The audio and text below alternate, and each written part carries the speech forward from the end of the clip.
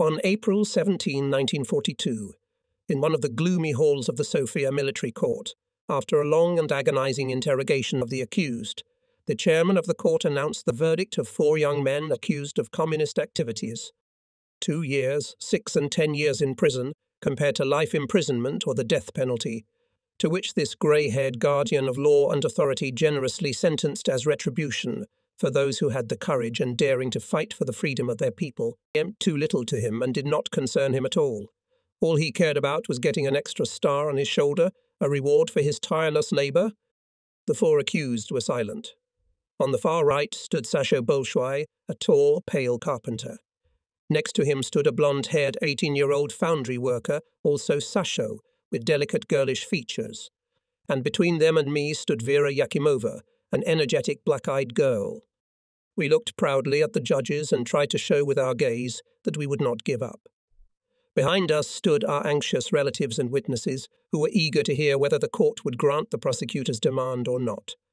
The bald prosecutor in the rank of major, whose bulging eyes emphasized his snake-like malice even more, attributed to us exploits that made us look like party leaders. Everyone expected the prosecutor to drop his demand after the conclusion of the trial and the examination of witnesses, but to everyone's amazement he did not. "I insist on the death penalty," he said haughtily. Now it was the turn of the chairman. He stood erect at his full height behind an oblong table covered with heavy green plush. In the face of a fair Themis, the chairman pronounced the sentence. He read my verdict last. "You have been acquitted," he said, and a faintly sly grin slid across his thin lips. "But do not think that you have already received a medal for innocence." From these words and the threatening glances of the police agents present in the room, I realized that the fascist authorities were anxious to get me back behind bars as soon as possible, and now I was eagerly awaiting the moment when I would finally escape from their filthy hands. As soon as the chairman's voice was silenced, 3 resolute voices sounded loudly in the hall, one after the other. "I plead not guilty. I consider the trial unfair." It was the defendants who said their last word. There was a murmur of approval. There was weeping. The judges hastily put down the voluminous volumes of law and the folders with the indictment materials and almost ran out of the room. The convicts were allowed to see their loved ones, and I was sent back to prison. What joy! What marvelous thoughts take possession of a person when he finds himself at the threshold of freedom. You are handcuffed, locked in a stinking cell, deprived of visits from your family, deprived of the right to sing and rejoice, suffering the abuse of the most vile scum. And suddenly everything changes. You find yourself on the other side of the high prison wall. You meet your comrades who lived days and nights under the threat of arrest. You embrace them and swear that you will never fall into the clutches of the enemy. And this desire to meet your comrades is even stronger if you have held up well in the face of the class enemy and the organization has remained undiscovered and continues the struggle. Leaving the military courtroom, in which hundreds and thousands of cruel sentences were passed, I was in a hurry like never before. I was even ready to fly, but my heavy police escort, wiping his forehead, shouted now and then, "Don't hurry, boy. We'll make it. There's enough time. If I were in such a hurry, there would be nothing left of me. If you knew how much I hate your prison, you wouldn't say a word. It's no big deal. A prison is just a prison. People live there too," said the policeman calmly. "A prison is like a prison. It would be better if these people went home to their relatives." "What should we do then?" He frowned. "You want us fired, don't you?" It was clear that we couldn't find common ground, so I shut up. From street to street, corner to corner, we were in front of the prison. 5-meter walls, surrounded by barbed wire on top, with pointed towers on the corners, from where the frozen sentries were watching, causing people both fear and sympathy at the same time. More than one patriot was tortured behind these steps, and how many more will have to experience all the horrors of being in this stone bag? We can only learn about it from the incoming registers, which the prison administration keeps in the most careful way. It is not without reason that many people made attempts to escape from here, digging deep underground passages with their fingernails day and night, for a number of years and carrying earth in their pockets. The thirst for freedom took precedence over the fear of retribution and the crippling round-the-clock labour. The policeman pressed a white button, visible from afar on the red iron gate, and immediately a heavy bolt rattled inside. A small gate opened, and the figure of the police warden appeared before us. He stood with his legs wide apart. After exchanging notes with my escort, he signalled to me to go on. I went, but as I had to be almost motionless for over a month, I could feel my legs weakening as I climbed the stone steps of the spiral staircase. Just a little longer, I encouraged myself, and gathering my last strength, I climbed to the topmost floor. In the cell, I found only 3 gymnasium students, Neo Vaterhoff, Nikola Gostev, and Tancho Fingerov, who were involved in the conspiratorial organization recently uncovered in the Koprivshtitsa gymnasium. The investigation of their case was over, and they were now awaiting trial. 2 of them differed little from each other, did not stand out in any special way, and left no noticeable trace in my memory. I was much more impressed by Nino. He was characterized by unusual cheerfulness, always invented all sorts of witty stories, from morning to night keeping his comrades' cheerful mood. Whether because of his transitional age or because of some damage to his vocal cords, he was always siren, and this in itself caused involuntary laughter. Nino became especially comical when he tried to recite. His neck veins would swell from the strain, his eyes would become bloodshot, and drops of sweat would appear on his swarthy face, which he would wipe away not with a handkerchief for want of one, but with the cuff of the sleeve of his threadbare jacket. Nino was a laughing-stock, too, with his bobbed hairdo to which he devoted much time and attention. His hair was stiff and stood out like stubble, and he wanted it to lie back smoothly. He would even dissolve sugar in a saucer and wet it, and he would not let his comb and mirror out of his hands all day long.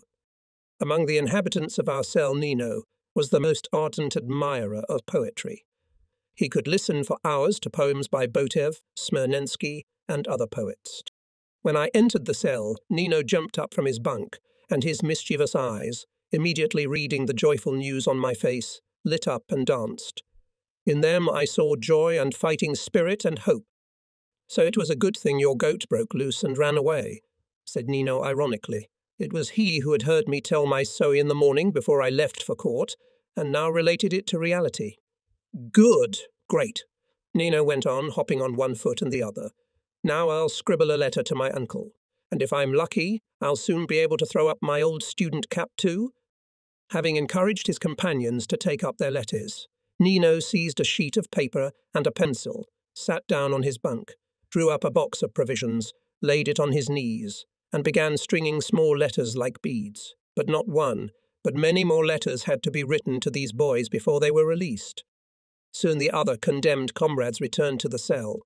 They were namesakes, both of them were called Sasho, and in order not to confuse them, we called one of them Sasho Big and the other Sasho Little. They came in unhappy. Sasho Small, although he had received a lighter sentence, was especially gloomy. 6 years and 8 months imprisonment, not a small amount. From now on the whole bright, multifaceted world was limited for him to 4 dirty walls and a piece of sky in the window. And how many times during this time he could get into a cramped like a matchbox, and damp like a cellar. The punishment cell, where he would have to watch by the light of a dim electric bulb, as slowly sliding down the cement wall drops of water, as mould blooming corners, and stoically endure the cold, penetrating almost to the bones. He would bear it all because he was a member of the Union of Working Youth, but it was impossible not to sympathize with him. In prison they took every opportunity to deliver the news. I felt obliged to deliver the letters of my comrades and suggested that both Sasho and I write a few lines. "Hey, friends," Nino suddenly addressed them, "don't despair. It's not the worst. There are worse. They didn't take your head off your shoulders. Go about your business. Write that everything is fine, that you have enough food, and no hint of despair. Do not think that you will have to serve the whole term. Nothing like that will happen. The Red Army will liberate us." "That's so," said Sasho Big, "but you'll have to sit there till then. The situation is not so favourable yet. The border population, subjected to forced Serbianization, suffered a lot of grief from the Serbian fascists. People crossed the border illegally and sought refuge with their relatives in Bulgaria. The memories of refugees who abandoned all their possessions only to find freedom do not fade easily. But instead of freedom, they had to endure the cruel exploitation of the Bulgarian rich even here. But even the present border did not correctly solve the question of national self-determination of the population. It has further contributed to the enmity between the peoples of Bulgaria and Yugoslavia. The inhabitants of Trani had a long fighting tradition. beginning with the Chipravu uprising, and then in the time of the uprising in Zinpel, known as Biglishki Juba, the Russo-Turkish War of 1828, 1829, and the ensuing popular movement Trinsky Revolt, the major uprising of Moravian Bulgarians in 1840. 1841, led by Metropolitan a native of Trina Okolja, the Serbian-Turkish War of 1862, and the uprising in Zemipol, which was being prepared at that time. The Trina population always showed great revolutionary activity after the liberation from the Turkish yoke. This activity was maintained for several generations, and the glorious fighting traditions were kept as a sacred covenant among the people. In 1903, 1923, many Trinkans, working in the mines of Pernik, had the opportunity to become closely acquainted with some of the leaders of the Bulgarian socialist movement. Temelko Nenkov and Georgy Dimitrov were the organizers of many strikes for the improvement of the miner situation, and in these strikes the coal miners received such a hardening that even the defeat of the September 1923 uprising did not make the Trinkans give up socialist ideas. Anticipating the decline of the uprising, members of the Communist Party organized several illegal channels and transported dozens of revolutionaries in danger of death to Yugoslavia. During this period, communists of unprecedented hardiness grew up who could not be broken even by the most brutal police repression. The names of Georgy Popisajev, a folk teacher from the village of Kosturinci, and Blago Stratiev, a young peasant boy from Slevsovci, who died in terrible agony but did not betray the organization, are remembered here to this day as synonymous with firmness. The party took deep roots among the workers of Trinsko Okoli. They participated with equal fervor in the expulsion from the villages of the Sankovist gangs that were terrorizing the population and in the barricade fights in the city organized by the party in defense of the interests of the workers and the people as a whole. In 1931, 1934, when the country was ruled by a bloc of reactionary parties, when the paid agents of the bourgeoisie shot with impunity the party figures, the communists of TRUNIA, and under their influence the rest of the population of Okoli, expressed their deep disgust and indignation against them in various ways.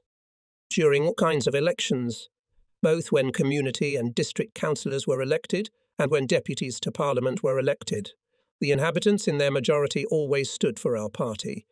There is no action organized by our party in which the Trengi people did not take part, and the people of Trengi are part of the Bulgarian people in whose history the immortal names of Levski, Botev, Dimitrov shine. Their heroic glory crossed the borders of Bulgaria, and the name of Dimitrov became the banner of the world proletariat. Now, when the party entrusted me with such a serious task, to organize a partisan detachment, the revolutionary past of our people gave me confidence and strength. We came down to the valley quite early. Cattle were still grazing in the meadows, and here and there shepherds glimpsed us. No one was supposed to see us, so we immediately hid in the bushes on the bank of the river Vukanj-Taitsa. From there we had a clear view of the whole sheep barn, but not a single person showed up there. Only a big black dog with a white stripe on his neck would occasionally attack the chickens when they dared to approach him, chase them away with a bark, and then crawl back into the kennel, into the shade. We had been sitting in the bushes for quite a long time, and no one had appeared in the yard. We began to worry. Suddenly we would not be able to see Pyotr at all, and that would almost derail our meeting with the party leadership. We even began to think about new options for organizing a meeting with our comrades, as suddenly Peter appeared in the yard of the Koshara. Although it was still quite light and someone could see us, we couldn't resist. We jumped up and whistled. Peter looked around. We whistled again. Peter began to look at the shrubbery, but either he didn't see us or didn't recognize us. Only when we waved our hats at him, he hesitantly came towards us. Hey, people, what are you looking for here? Concerned by our sudden appearance, Peter asked. We are looking for you. We answered, and both of us clasped him in our arms. He at once wanted to take us to his house, but when he found out the purpose of our visit and what our task was, he immediately hid with us in the bushes, where we sat until dark. Peter's father did not expect to see us either. At first he too could not understand what was going on. He thought we were joking, but when we explained to him the essence of the events and the measures taken by the party in connection with them, father and son immediately and eagerly got down to business. Peter went to town to arrange a meeting with his comrade Slavcho Nikolov, and his father, Vasil, organized surveillance of the surrounding countryside so that the enemy would not take us by surprise. From that day on, Vasil and his family became the center of our conspiratorial activity. Already on the first evening, we managed to see our comrades Slavcho Nikolov and Tuko Simov. Both were tailors. They shared a workshop in the city, but they rarely spent the night there. They returned to their home in the village of Radovo, 5 kilometers from Tryon. The road to the village passed next to a sheep barn. Slavcho's brother, the teacher Jordan Nikolov, was a member of the Okoli party committee, and Slavcho was a technical worker. Both were good, dedicated communists. Slavcho was characterized by his businesslike nature, while Jordan, known for his eloquence throughout the district, favored words. Slavcho took on the most risky and difficult jobs that others shied away from. It was this trait of his that made me seek to meet him in the first place. I had known Jordan since my gymnasium years, and later I met him many times in my work in the organization. He enjoyed the authority of our people, and we gymnasium students considered him one of the most prominent and principled communists. The enemy also evaluated him in the same way, and that is why he was expelled from the city several times. Eventually convinced that these measures could not break him, the fascists deprived Jordan of the opportunity to teach, and he was forced to depend on his wife, who was a teacher in Shipkovis, one of the most remote villages in the Okoli. This village, together with the villages of Kaisli, Lower and Upper Melna, Dolga Luka, Lua Rika, Dokjovci, Vidra and Gorashevsi, was part of the so-called Kreist, which was the political base of Jordan Nikolov. He was responsible for this district to the Okoli Party Committee. These were the poorest villages in Okolia. People literally tortured the stony soil, driving iron colters into it with force, and it did not forgive them for this. It forced them to continually pick and scratch themselves, and repaid them for their hard labour with a cap of oats or a basket of small potatoes. And with these oats and potatoes, the peasants not only had to feed themselves, but also to help the state by performing the so-called requisition. It would, of course, have been very good to meet with Jordan as well, but he was out of town.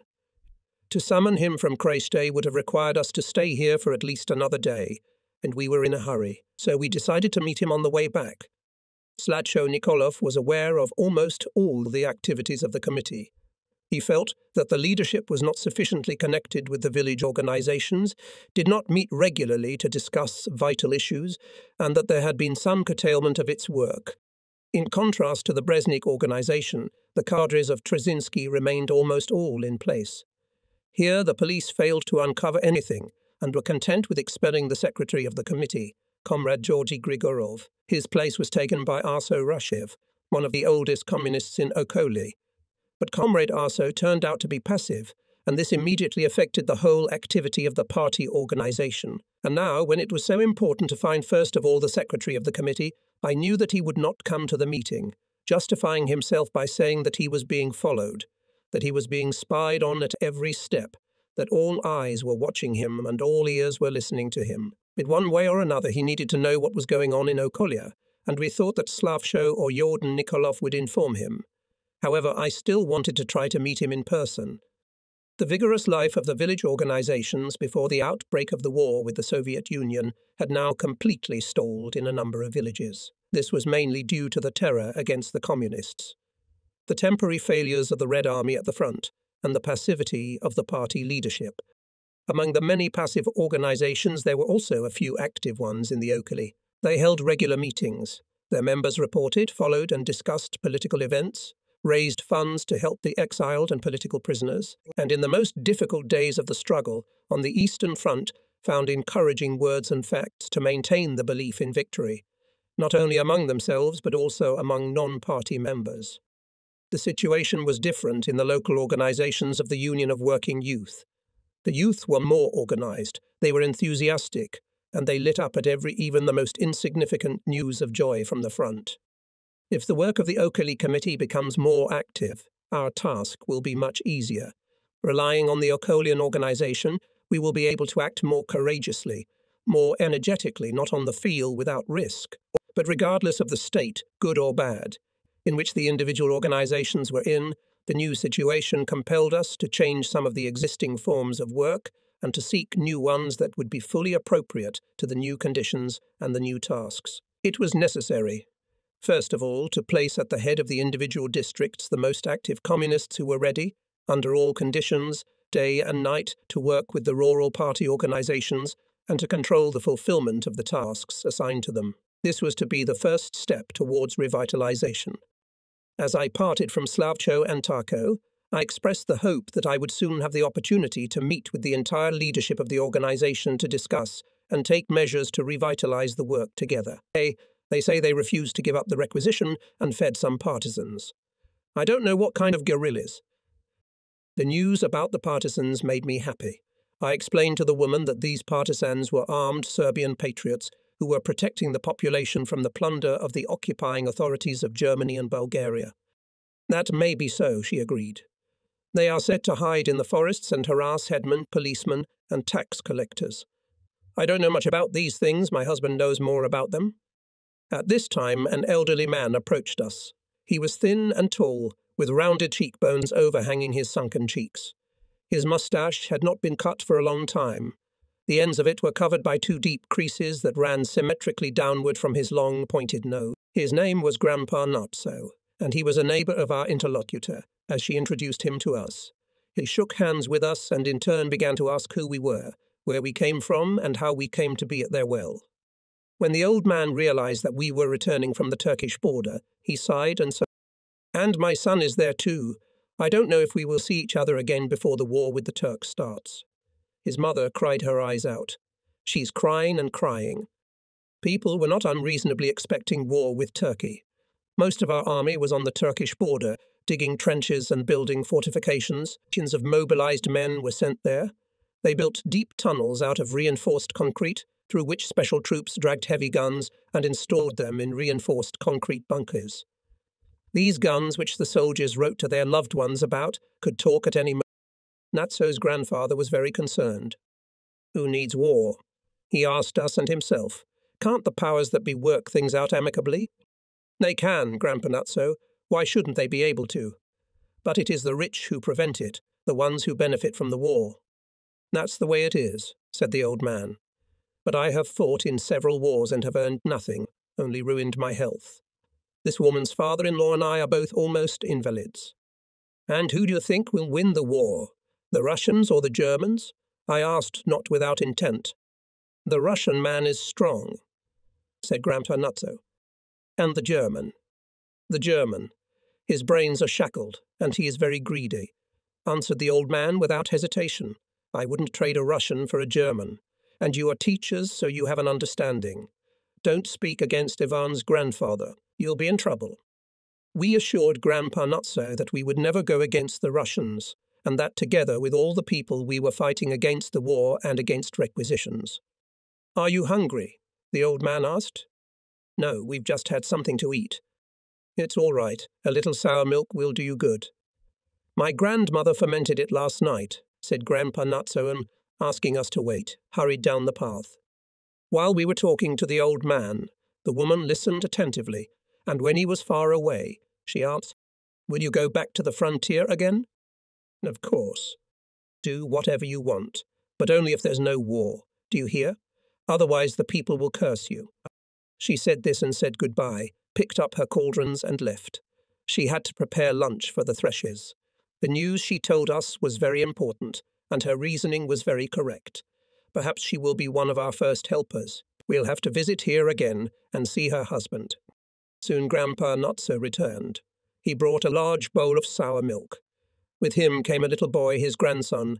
He did not let go of his grandfather's hand for a moment and sniffed his snub nose all the time. Do you think, young people, will our rulers dare to oppose Grandfather Ivan? Asked the old man. Everything is possible, Grandpa Notso. Our Tsar is a German and Hitler is a German. They will agree. The people will not agree. Said the old man with conviction. And the Tsar can't fight alone. Who ask the people that Tsar will decide alone? I encouraged the old man. The Tsar is the people, and they should be asked. It will be bad if they don't ask him, Natso's grandfather argued hotly. He was convinced that it would not be so easy for the Tsar to throw the Bulgarian people and their army against the Soviet Union, and believed that even if the Fascists succeeded in doing so, the end would not be so comforting for them. Grandfather Natso and I parted like old friends, and he was satisfied with us and we with him. These are the wonderful people we have in our region. These people spoke frankly, expressed what they thought from the bottom of their hearts, and their thoughts helped us to find the right beginning. Grandfather Natso, with his genuine natural wisdom, in a peasant environment, alone was worth as much as several agitators who came from outside. From Glogovitsa to Alexei Zakharev's Koshara was no more than 4 kilometers. This distance, in the worst case, we could cover in about an hour, but there was no need for us to show up at Bai Vasil's house before dark. Zakharev's Koshara was located in the eastern part of the Trian Plain. From there Dnepr began. Here the small river Vukapshitsa flowed into the river Irma, and the highway leading to Kreshta joined the one going to Sadulika. Strezimiropsi to enter the town with even greater solemnity. Trian was not yet in sight. It was blocked on all sides by high mountains and lurked at the bottom of a deep basin. There are many legends about its origin. According to one of them, the town got its name from a blackthorn bush growing near a spring with cold water, near which several families settled. The number of settlers increased year by year, and soon a large village grew there. Where does the water come from? The answer was a prime. Thus, over time, the name of the shrub became fixed in people's memory, and they began to call their village Trine. The fields on the slopes of the mountains separating Hlohovika from the Trian field were almost shrunken. Only in some places oats were green against the yellow stubble. When we reached the highest part of the ridge, Mount Rouge appeared before us. Among the shreds of fields we could see white villages, whose names reminded us of the former tortures and sufferings of the inhabitants of Trian. A winding path went down to the field. Not far from us 2 lonely reapers were singing. Their song was tired and wistful. Do not be afraid, maiden raider. Do not be afraid of the robbers of the Turks. Your father has, raider, a pair of grey oxen. He'll give his oxen rudder. He won't give you to the Turks. This song transported us to those distant times when our people suffered slavery of dark, ignorant Ottomans, when brigands Kirjali were rampant and only by bribery, it was possible to snatch the victim from the bloody hands of the enslavers. Now the tyrant was different, civilized, but this did not make it easier for the people. The name of the village of Turokivsi, one of the largest villages in the region, which occupies the most fertile part of the valley and reached the slopes of Rui, was a reminder of those times. To the west of Turokivsi, another village, Zeleningrad, is located under the high rocks. It existed in Roman times as evidenced by the ancient fortress and fragments of bricks, tiles, clay vessels and coins found in the ground, not far from this fortress. Once, according to legend, guarded by a special legion, there was an ancient Roman road that connected the Struma riverbed with the city of Vranja, which is located in present-day Yugoslavia. This route passed through the area called Disip and was protected on opposite sides by 2 fortresses, Zeleningrad and Zemun. The former was on the left and the latter on the right side of the Irma River. Here, in this area, were the mines where for generations or had been mined and lead, silver and gold smelted for the Roman patricians. Further on, like beads in a necklace around the thick neck of Mount Rui, stretched the villages of Miloslavci, Havavanopsi, Nasalevci, Ranilug, Slisovci, Strezimiropsi, Jepkopsi, Bohova, Stikopsi, Kostorinci, Vulkan and Bisipsi. The small valleys occupied by these villages together form Znpol, an ellipse-shaped plain through which the Irma River flows. It originates near the village of Kostrashopsi, absorbs the mountain streams of Krajini, splits into 2 parts the town of Trine, passes through a picturesque gorge overgrown with blue and red lilacs, and leaves the Bulgarian territory, forming a gorge of fabulous beauty. Near this gorge on May 1, when the police forbade demonstrations in the city, the gymnasium students, under strict guard, organized meetings and decided on actions that would activate the workers of the city in the countryside. From this gorge, the slopes of Rui Gora immediately rise. They cover the city from the north, rising in the west up to 1,700 meters above sea level, and are connected by a saddle with the spurs of Bolshaya Rudina. The Yugoslav border runs along the elongated crest of this mountain, cutting in 2 the farmsteads of several villages in some places, and goes further south to the Milev Mountains. The second member of the Okoli Committee, Alexander Tinkov, or Bai Sando, was not only more literate, but also more theoretically savvy than Bai Lazo and Bai Krum. His weakness, however, was that he preferred theory to practice and was more wary of the police than he should have been. Perhaps that was why he did not come to our first meeting. He was a large man, but the concentration camp had dried him up. His cheekbones came forward sharply, his cheeks sunk deep. Now he had to take up farming again because he had no other choice. Bai Sando's only source of livelihood was the 2 cows on which his family focused all their attention. The third member of the committee was Bai Lezo, a hereditary farmer who cultivated not only the land bequeathed to him by his father, but also that which his brothers had abandoned. That's why Bai Lezo felt independent. "As long as I work, I will not starve," he declared. "And if I don't work, I won't eat. I don't expect service, and I don't need it." Thanks to this conviction, he was much bolder and more active than Bai Krum and Bai Sando, although they, too, saw and expected nothing good from the government. The other 2 members of the Okali Committee, Ivan Stoyanov, the head of the youth organization, and Todor Madanov, a technical worker of the committee and responsible for a group of villages in the Krasava municipality, were not invited. I thought that 3 comrades would be enough for the first time, and I would have to find Maradinov, this active and authoritative guy, soon. I explained to both members of the committee in detail the new tasks of the party. I explained to them the program of the Fatherland Front as a broad basis for uniting all anti-fascists and supplied them with the latest party materials. The assurances of comrades Krum-Savov and Lazar Petrov that they would take up the new tasks gave me vigor. But I knew that the new conditions required the members of the leadership to travel to the villages, to organize illegal meetings, to organize open demonstrations, to obtain weapons, to provide shelter and food for those who were in danger of arrest. And this was hardly within their capabilities, although they both silently agreed to all the instructions. The beginning was a good one, and the subsequent work depended on 2 things: on the activity of the leadership and on the development of foreign political events. The latter had an exceptionally great influence on both the non-party and the party masses, and depending on who was winning the battles on the Eastern Front, the Soviet Union or Germany, people became more active or more subdued. Therefore, when the Soviet troops were retreating, it was very difficult to conduct organizational work. From Breznik, we moved overnight to Trinska-Okolye. Our first concern here was to contact the party leadership, but it was risky to go straight to the city. First of all, we had to find a person in the neighborhood who would organize a meeting for us. We considered such a person to be Peter Vasiliev, a grammar school pupil whose parents cultivated Alexei Zakharev's land and lived in his koshar not far from the town. Pyotr studied in the last grade and was a member of the leadership of the local organization of the Union of Working Youth. Not long ago, the organization failed, and he fell into the hands of the police. Pyotr came out of there severely beaten. His father, Bay Basil, a former Pernik miner, had long ago risen under the banner of the Workers' Party and had never let go of that banner. All his children stood beside him. Poverty, which he could not overcome, did not bend Bay Basil, and he was always in the forefront of the proletarian fighters. The koshara, where his numerous family of 10 lived, witnessed many party and youth meetings. They were held under the reliable protection of Bay Basil or his son Pyotr. I was sure that Bay Basil's house was always open for us, so we headed straight to it.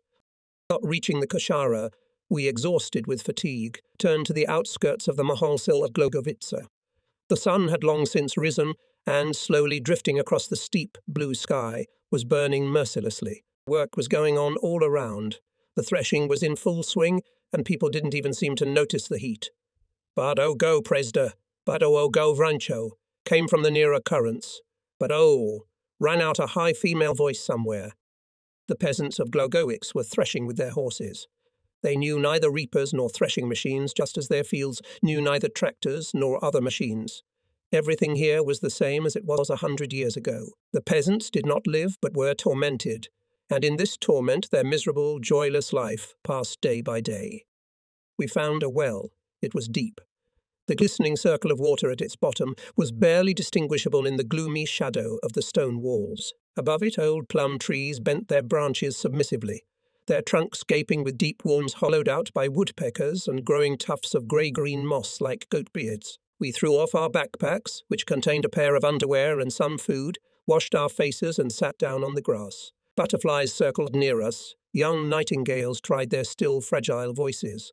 Bees buzzed monotonously. A light breeze gently stroked our faces. and we felt so good, so cheerful. From here we could see the whole mahala, blue white houses, most of which from the side of the valley seemed to be two-storied, but in fact the lower part of them was a cellar, hollowed out deep in the rock and enclosed by massive stone walls. There was a narrow path leading from the village to the well.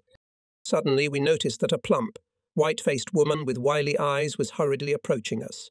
The sleeves of her burned-out chintz dress were rolled up to the elbows, and in her muscular hands she held 2 copper cauldrons. Setting them on the ground, she stared at us, seeming to demand that we explain who we were and how we had come to be here. As we were silent, she said hello, glanced at us once more from head to toe, unhooked a heavy wooden tub, lowered it into the well, and the stiff rope began to uncoil rapidly from the shaft into the depths. But the tub splashed in the water and the shaft stopped spinning. The peasant woman twisted the rope, filled the tub, and turned the handle vigorously. The red stains on her cheeks showed that it was not easy to drag the tub full of water. She replied to our kind offer to help. "It's all right, I can manage on my own. It has been 15 years since I entered this house, and I don't remember anyone else bringing water but me. Everyone here knows it's my business." "Are you from here or from another village?" Slavcho asked the woman. "I am from here. I was kidnapped," answered the woman, laughing, and told us in detail the story of her marriage. In response to her frankness, she probably expected a frank story from us as well. It was purely female curiosity. But why don't we have a chat with her? Perhaps this casual acquaintance will prove useful to us. Our work requires people, lots of people. The woman told us that she has 3 children, 2 girls and a boy.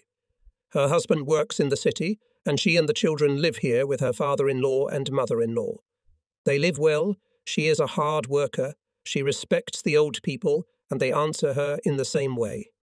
"Where are you from?" the woman asked in turn. Prekreshe, we are the substitutes." It was a pre-prepared answer, and then we explained that we were teachers, and after a long and painful service in the army we were returning to our families. Who knows how much longer the woman would have tormented us with her curiosity if I had not turned the conversation to another topic, to which she responded eagerly. I guess we had struck a chatterbox we could talk to all day long. "Harvest?" she exclaimed excitedly. "Weeping our harvest. At work we kill ourselves, and what good is it? Look," and she showed her ragged sleeves, "I look like a gypsy. My husband bends his back for 30 livres and feeds 7 mouths on this pit, and he's sickly himself. He can barely drag his feet." "What does he do?" "Hey, he's a tailor. He dresses people, but he's a ragamuffin worse than a gypsy. That's the fate we've been dealt. Worse than a dog's." "Why don't you ask the authorities to help you?" Slavcho remarked on purpose. "My God," the woman exclaimed. "Have you fallen out of the sky? Who cares how we live? Didn't the authorities take everything from us? Butter, milk and wool? And now it's time for the grain. The headman and the police are waiting for it right at the currents. They're standing over your head to make sure you don't conceal anything. Why do you give it to them? You work hard, don't you? You need it yourself, don't you?" I decided to test the woman's political maturity. Would we dare not give? Would we dare not give? Immediately you will be declared a communist, and then hold on.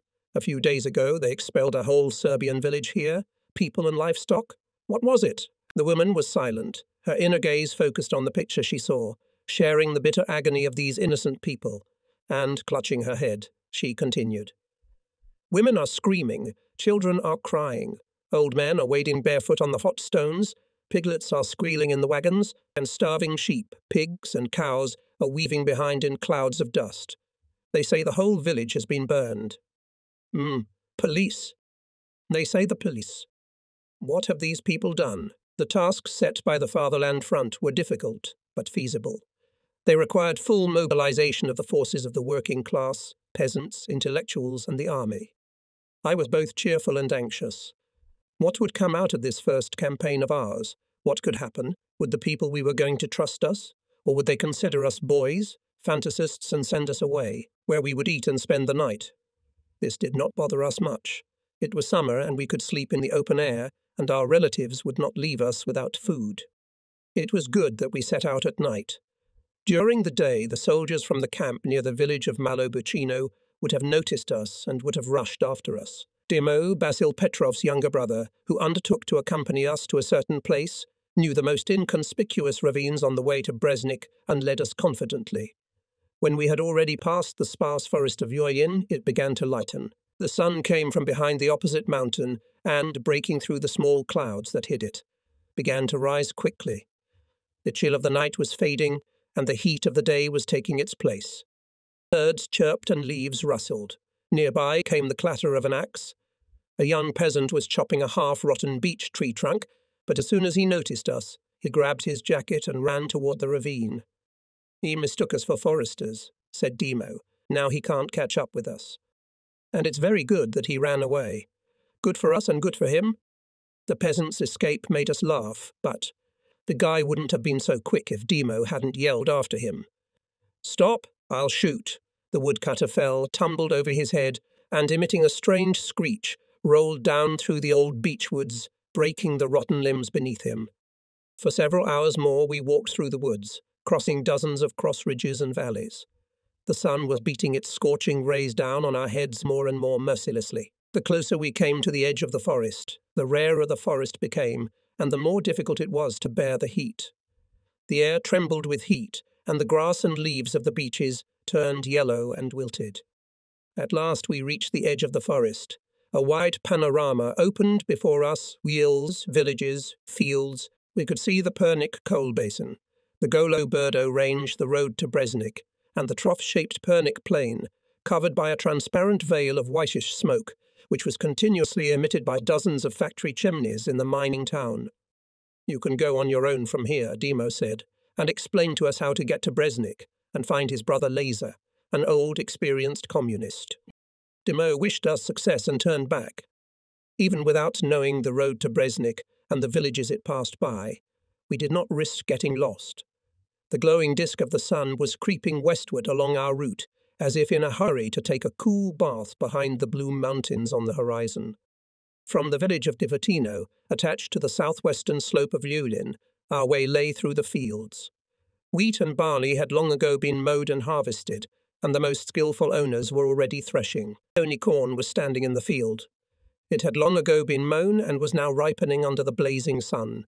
The peasants who had fallen behind with the harvest were taking the last sheaves from the fields. The grain was spilling out of the parched ears. The protesting squeal of the rusty wheels, which had not known the beneficial tar for God knows how long, was not silent on the dusty lanes. The villages of Raznik, Viskia, Babitsa were left behind.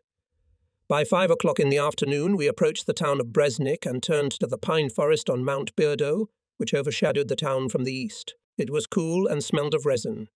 There were still a few hours before darkness fell, and we had to spend them in the forest. The outer town stretched along a shallow valley and could not spread out. The rocky spurs of the Burdo and Greben mountains, which pressed Breznik from two opposite sides, prevented it. Clouds of dust were rushing over the town, as if trying to overtake each other. Some rose above the currents, and others above the streets where cars and trucks were rushing along. The local authorities did not give themselves the trouble to take care of the cleanliness and beautification of the city. Even its main street looked more like a village street. A layer of dust covered it. For an inch, what to speak of the rest? If the rain did not wash the streets from time to time, people would probably suffocate here from stench and dust. That's why they often held prayer services here. The city fathers appealed to the god, begging him to send them rain or keep away the city-building clouds. Their worries did not extend beyond that. Sitting in the pine woods, we had a chance to look over the town. I had happened to pass through it or near it before, but then I looked at it with very different eyes. Now even the most insignificant detail seemed to me to be evaluated from the point of view of the new task before me. Every detail had to be imprinted in a certain corner of my mind, so that as soon as I needed it, I could retrieve it immediately.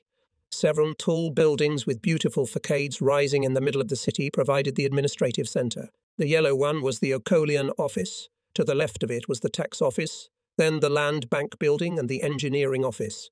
There were, of course, also barracks. In the northern part of the city was the 5th Cavalry Regiment, whose armories were scattered haphazardly around the gorge. Remember, I remarked to Slavcho, we may have to look for them some night. They are in a good place. It's easy to get there. There are guards there. We need to be careful. Of course, he agreed. Everyone's on guard now. As we were absorbed in exploring the city and its surroundings, we didn't notice dusk falling. People were coming home from work, and there was a ruckus. Some shouted at the cattle, others called the children, and young people sang fashionable songs. Lazar Petrov, whom I had called Bilezo before, was the brother of Vasil and Demo. But if Vasil was a large, imposing man, then Bilezo was barely 1.5 meters tall. Demo was in the middle, but not short either. And if Vasil chose the profession of a wrestler corresponding to his athletic physique, then Bilezo, with his small stature, vained in Bresnik to measure his strength with the earth. A man who saw him for the first time might have said that this occupation too was beyond him, but as strong as the sun-soaked earth was here, so strong was Bilezo. Bilezo's house could be approached from different parts of the city, but the most convenient way was to go down through the pine forest where we were now. From here the path led directly to his house, nestled at the foot of Baido, but how would Bilezo greet us? If we had gone only to see him and leave immediately, there would have been nothing to think about.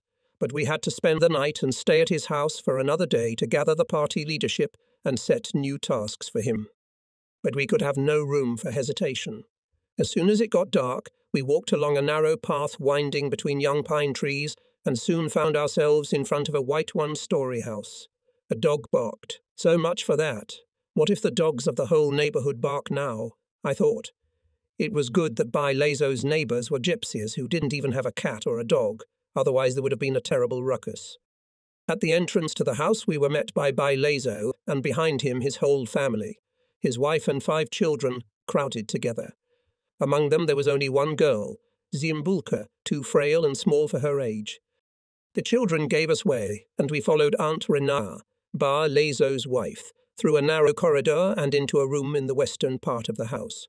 It was as small as a matchbox and was lighted by 2 tiny windows, opposite to which stood 2 iron beds in parallel. In the middle stood a low round table, on which a kerosene lamp flickered among a pile of old newspapers and scribbled notebooks.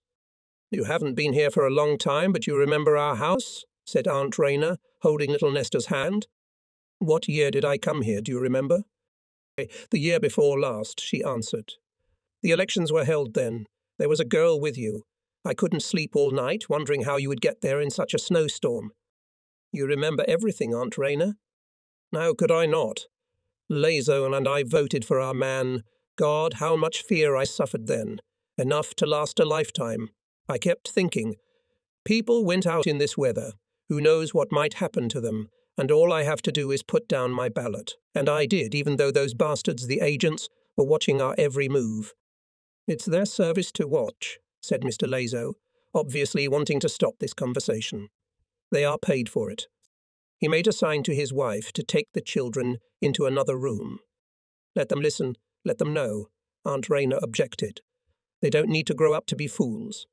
"Take them away," Bilezo insisted. "They had better have dinner and go to bed now, and they will have time to get acquainted with politics." Aunt Raina submitted. She was the kind of wife who was used to not interfering with her husband, and she realized that we had to talk about something the children did not need to know, so she took them into the other room. Left alone, we asked Bilezo to tell us about the state of the local organization. "What can I tell you?" answered with a sigh. "Terrible. The fascists have gone wild. Arrests, murders, hangings. They hanged Black. And what a guy he was, a fire. There aren't many like him now. The secretary of the youth organization is in prison, and we old people are intimidated. Who's going to feed my kids tomorrow if I go to jail? Sando just got back from a concentration camp, and now he's afraid of everything. What can you do? He's a human being. Crumb's under constant surveillance, and there's no one to stir up the people. And things are bad, you know. Our men keep losing and losing. It's difficult. Bilezo, terrible. It's clear to everyone. And what's next? Are we going to sit and wait for God to send us something? No. We have work and struggle ahead of us. The fascists are taking these measures against the party to frighten us, to make us bend. And if we bend, it means they have achieved their goal, by any means necessary to prevent it." "How?" Bilezo interrupted me. "By active struggle. There are many party members, a whole army, and if this army goes on the offensive, it will be difficult for the fascists to stop it. But how will this army go on the offensive when we, the leadership, do not move? Bailezo spoke with concern. So we should start from here. The first thing to do is to activate the leadership, and then the entire organization. So we will stay here overnight, and tomorrow we will gather the other members of the leadership and talk. The next day only Krumsavov came to Bailezo's house. He was the secretary of the Okolian organization, and despite his old age, worked as much as his strength allowed. We had met him several times before, and I already had an idea of him both as a leader and as a person. Krum was a modest and honest communist devoted to the party. But he was a very shy person, and he was afraid for his family. He lacked the initiative, energy, and perseverance necessary for an organizer and leader on the Okolian scale. If it is true that the character of a man can be judged by his appearance, then Krum was in this sense a complete match. Slim, sluggish, a little slouching, it seems that his hairdresser's craft did not feed him well, and his salon was shabby. Neither sun nor air penetrated there. Only poor people went to him. However, Krum's craft had its positive sides. People who had to meet always had an excuse. They came for a shave or a haircut. Under this pretext, I also visited his barber shop before I became illegal. Oh, look how strong it is, my scythe, like a razor, remarked the peasant, but it did not obey me. It must have fallen into the wrong hands. He was pleased with my work, and he offered me to mow another meadow for him. I asked him where, and we agreed. The next day I came to him and started mowing with the same passion.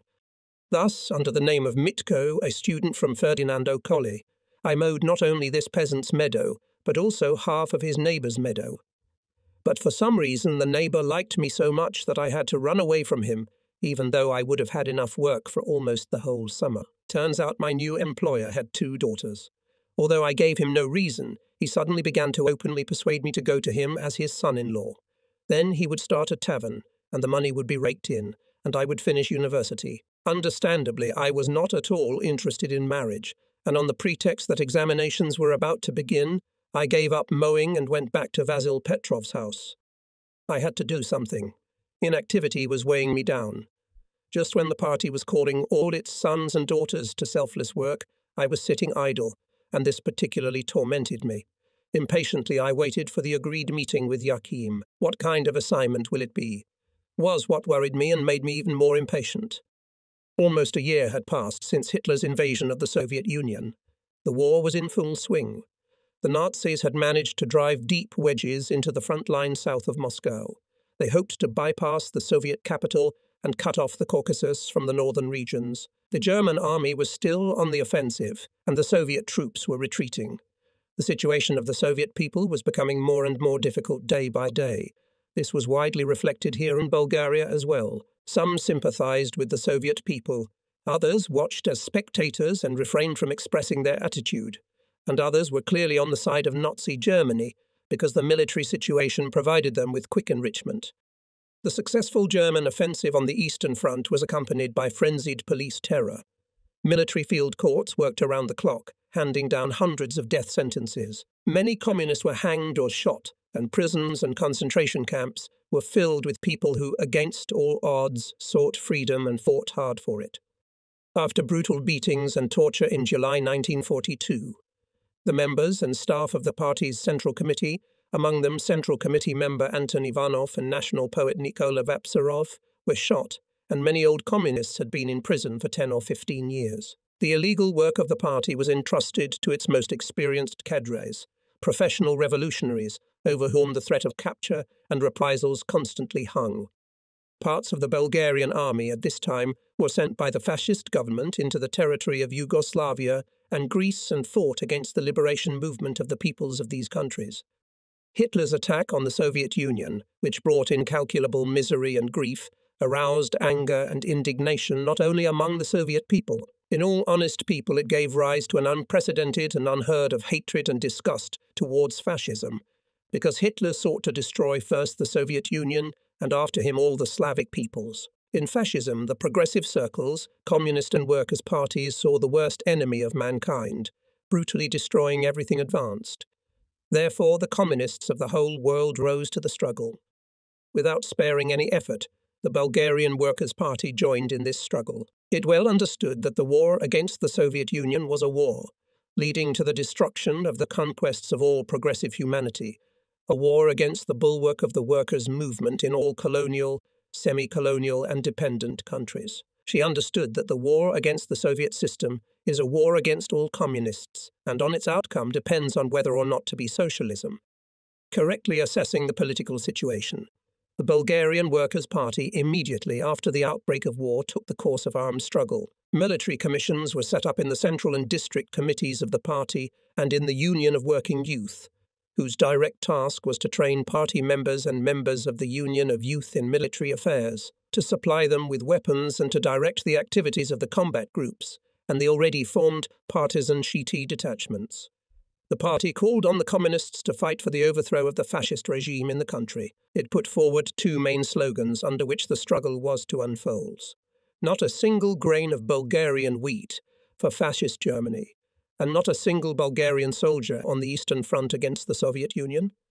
In deciding on the armed uprising, the Central Committee of the party had full knowledge of the difficulties that would accompany the whole work of preparing and carrying out the armed struggle. But it had behind it many years of experience in revolutionary work, the experience of the Vladai and September uprisings, the experience of the partisan struggle of 1925, and a long period of underground struggle. All this rich experience gave the Central Committee confidence that the struggle would end in success. With this faith, the party called upon its members and the entire people to fight relentlessly against the hated fascism. The party's call was answered at the first moment by the bravest and most devoted sons and daughters of the people. They put the interests of the fatherland above their personal interests. They parted from their loved ones and embarked on the path of a difficult, but therefore noble struggle, the struggle for the liberation of the country from fascist slavery. Finally, the meeting with Yakim took place. The conversation was brief and businesslike. Yakim was now even more reserved and stingy with his words. "The matter is of such a nature," he said, "that you will have to leave immediately." "Where to?" "Go to Trine and Bresnik district," he answered and added, "There is an instruction from the party to raise the people to the struggle. Firstly, to strengthen the party leadership and organizations in the localities. Secondly, where they do not exist, to create them anew. And thirdly, to begin to form fighting groups, partisan cells and detachments to fight against the fascist power. Use your old connections and get going. We will meet at this place on the 1st, 10th and 20th of each month." For long days and sleepless nights of waiting, I mentally went over everything that could be assigned to me according to the modest position I occupied in the party. The assignment I received exceeded all my expectations and assumptions. What Comrade Yakim informed me of was not only unexpected for me, but at first glance seemed simply impossible. Comrades Milan Atanasov, Harambe Zakariev and Georgy Rangelov, with whom I shared my thoughts about my upcoming work, thought the same. They knew well the situation in our colony, and I always considered their opinion. I consulted them this time, too, to dispel my hesitation, but they were also concerned about the fact that in spring, summer and fall the men in Trinska Okolia were not at home. There were only women, old people, children and a small part of the youth. It was clear that the party and youth organizations would be empty at that time, and I would have no one to rely on to carry out these tasks. Of course, we were wrong, and first of all because we underestimated women, who felt the economic and political grip more than anyone else, and we underestimated the youth, who are quickly inspired and are the first to respond to the call to struggle. In our one-sided judgments, we neglected both the revolutionary history of the Trinitarian Party organization and the freedom-loving traditions of the older generation, which had fought for national independence for many years. There were, of course, some difficulties in Bresnik Okolia, but they were of a different nature and were not particularly alarming. Therefore, the comrade from the county committee had the right to firmly insist on the party decision and demand its implementation. I did not object any more and set to work, but I still believed that he should have prepared me for this assignment in advance and only then familiarized me with the task. I set off. It was necessary to get there on foot, and it was about 100 kilometers from Sofia to Trina Okolia, 2 or 3 days' journey for a good walker. But that's not enough. The road had to be chosen so that it would be safe for the advancement of dozens of fighters, who would soon receive their combat assignment just like me. which required a careful check not only of the route, but also of the people with whom we would have to keep in touch. Afterwards, our lives would be entirely in their hands. In carrying out such a serious task, it was highly desirable for me to have at least one trusted comrade. I asked Bar Yakim for permission to do so and suggested Slavcho Tetsvetkov, my fellow countryman teacher, who had also been tried for his anti-fascist activities. Bar Yakim agreed. During my gymnasium years and later, I walked from Trine to Sofia many times. This made it easier for me. Most of the way was familiar to me. I knew where I could walk straight ahead, where I could take a circuitous route. These were the paths travelled by many communists and farmers loyal to the nation to their last breath, who were brutally persecuted for their political views. They sought refuge in fraternal Yugoslavia after the fascist coup and the September 1923 armed uprising. Vasilevsky, a tireless fighter for the pure and holy Republic and for the freedom to which he devoted his life and for which the generations that followed him, deceived and robbed by those who seized power, had to fight again and again, and for which we too, learned from the experience of our fathers and grandfathers, have now risen to fight. To the traces of the former fighters survive to this day not on the ground. The old paths quickly overgrow with weeds, the wind covers them with sand, the rains erode them, the scorching sun dries them up. These traces have survived above all in the minds of ordinary peasants, who are no less devoted to the common cause than their grandfathers, who sheltered and saved our predecessors. On these people, on their sons and daughters, we, the men of the new epoch, the continuers of the cause of the old revolutionaries, were now counting. I took with me proclamations, several issues of the newspaper Rabotnichko Delo and the program of the Fatherland Front. This program had just been drawn up by the leader of our party, Georgy Dimitrov, and promulgated by the underground radio station Hristo Bote. The Fatherland Front represented a fighting alliance of all the progressive forces of the country fighting against fascism, and its tasks were formulated so briefly, with such extreme clarity, that it seemed to me as if Dimitrov, having read my thoughts, the thoughts of the whole nation, had only put them together and arranged them in a certain order, and therefore, reading this document, you involuntarily perceived everything as your own blood, long known to you. The program demanded that Bulgaria should in no case go together with Germany. We have already suffered once from such an alliance with Germany, it said, and no one wants to see it nailed to the shameful pole again. It is necessary to demand that the government break the alliance with the Axis powers, immediately withdraw the Bulgarian troops from the occupied countries and expel the Germans from Bulgaria. After all, the Serbs and Greeks are fighting for the same things as we are, and the Tsarist troops are tying their hands as much as ours, and the fascist bayonet is blocking their way as much as ours. The program went on to provide political freedoms for the people and amnesty for all those imprisoned and convicted for anti-fascist activity, demanding the disarming of fascist thugs, the disbanding of fascist organizations, work and human conditions of life for all workers.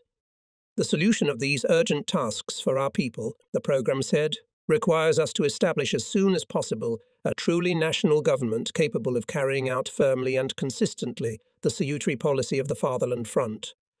In the name of this, the Home Front has set as the immediate goal of its struggle the overthrow of the power of the treacherous anti-people pro-Hitler government and the establishment of a truly Bulgarian national government.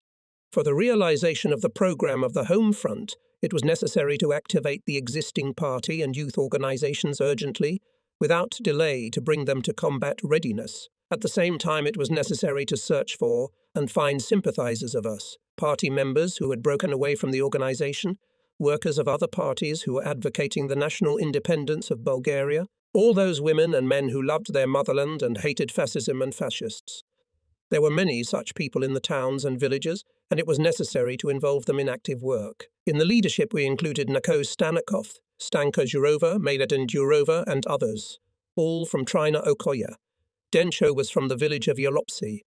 I knew him from the gymnasium in Triine as an active member of the Workers' Youth Union, whom the police did not leave alone. Several times he left the police station beaten to a pulp, but this not only did not make him leave the labour movement, but, on the contrary, bound him to it even more firmly. Modest to the point of shyness, honest and hard-working, Dencho enjoyed the trust and sympathy of both the pupils of the Trina Gymnasium and the construction workers.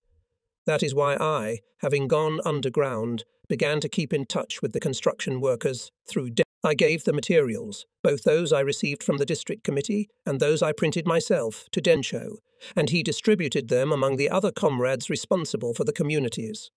In this way they flowed from organization to organization and from person to person.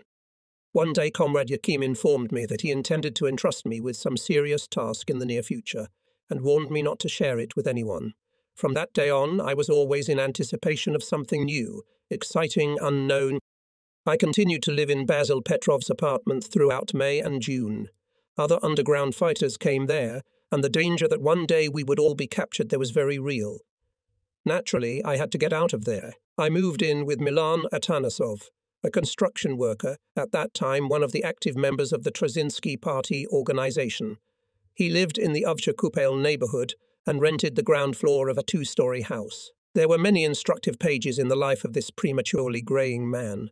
Modest and industrious, he had long ago won the affection of the builders of Trina, and they followed him more than once when he called for a strike. Despite the police repression to which he was often subjected, Mancho stood firmly at his fighting post and served as an example of a true revolutionary. My moving in with him was not accidental.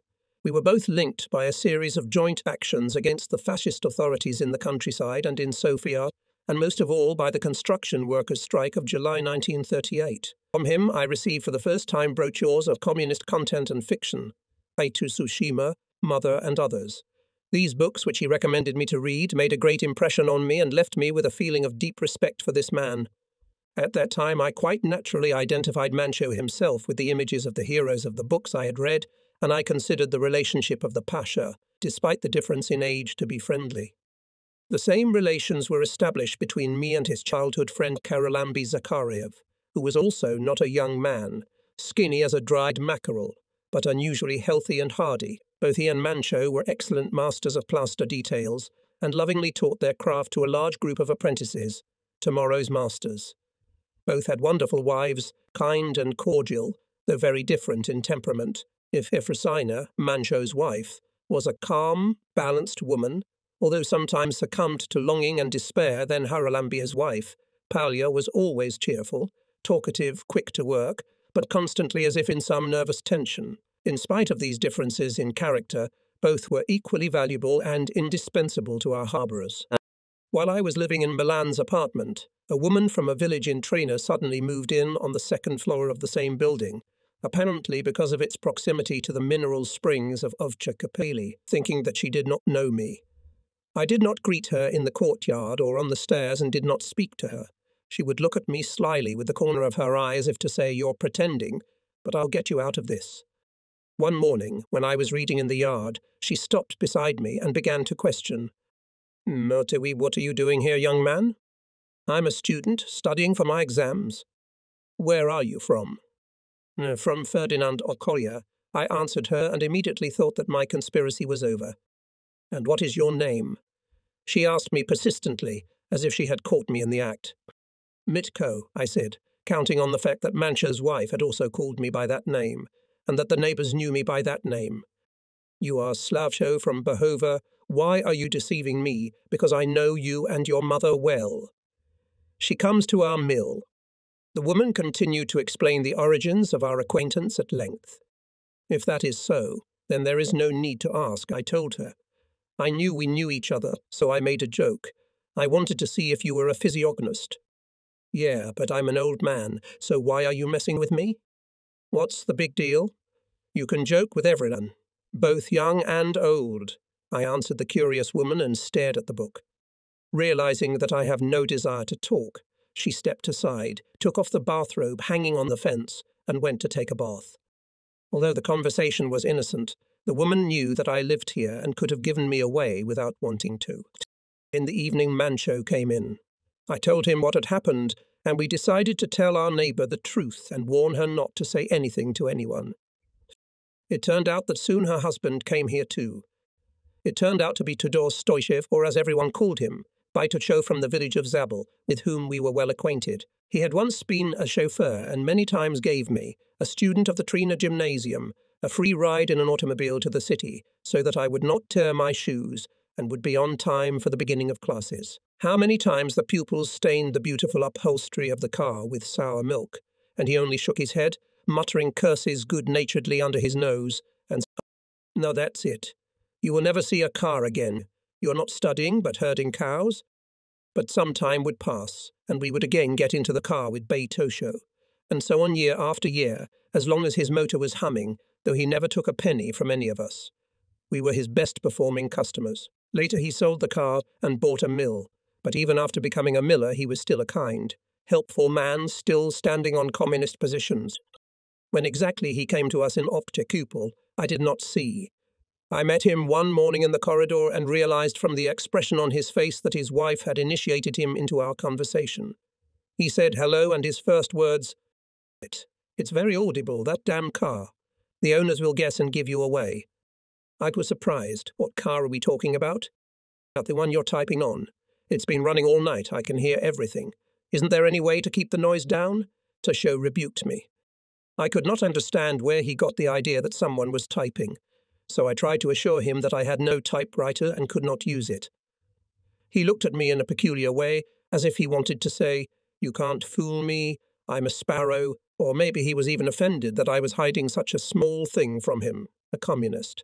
Only when I shared my doubts with Mancho and his wife, it turned out that the knocking sound was made by the cradle in which Efrosina was rocking little Vasco. Having laughed heartily at the excessive suspicion of Baitosho, I dispelled his doubts and calmed myself.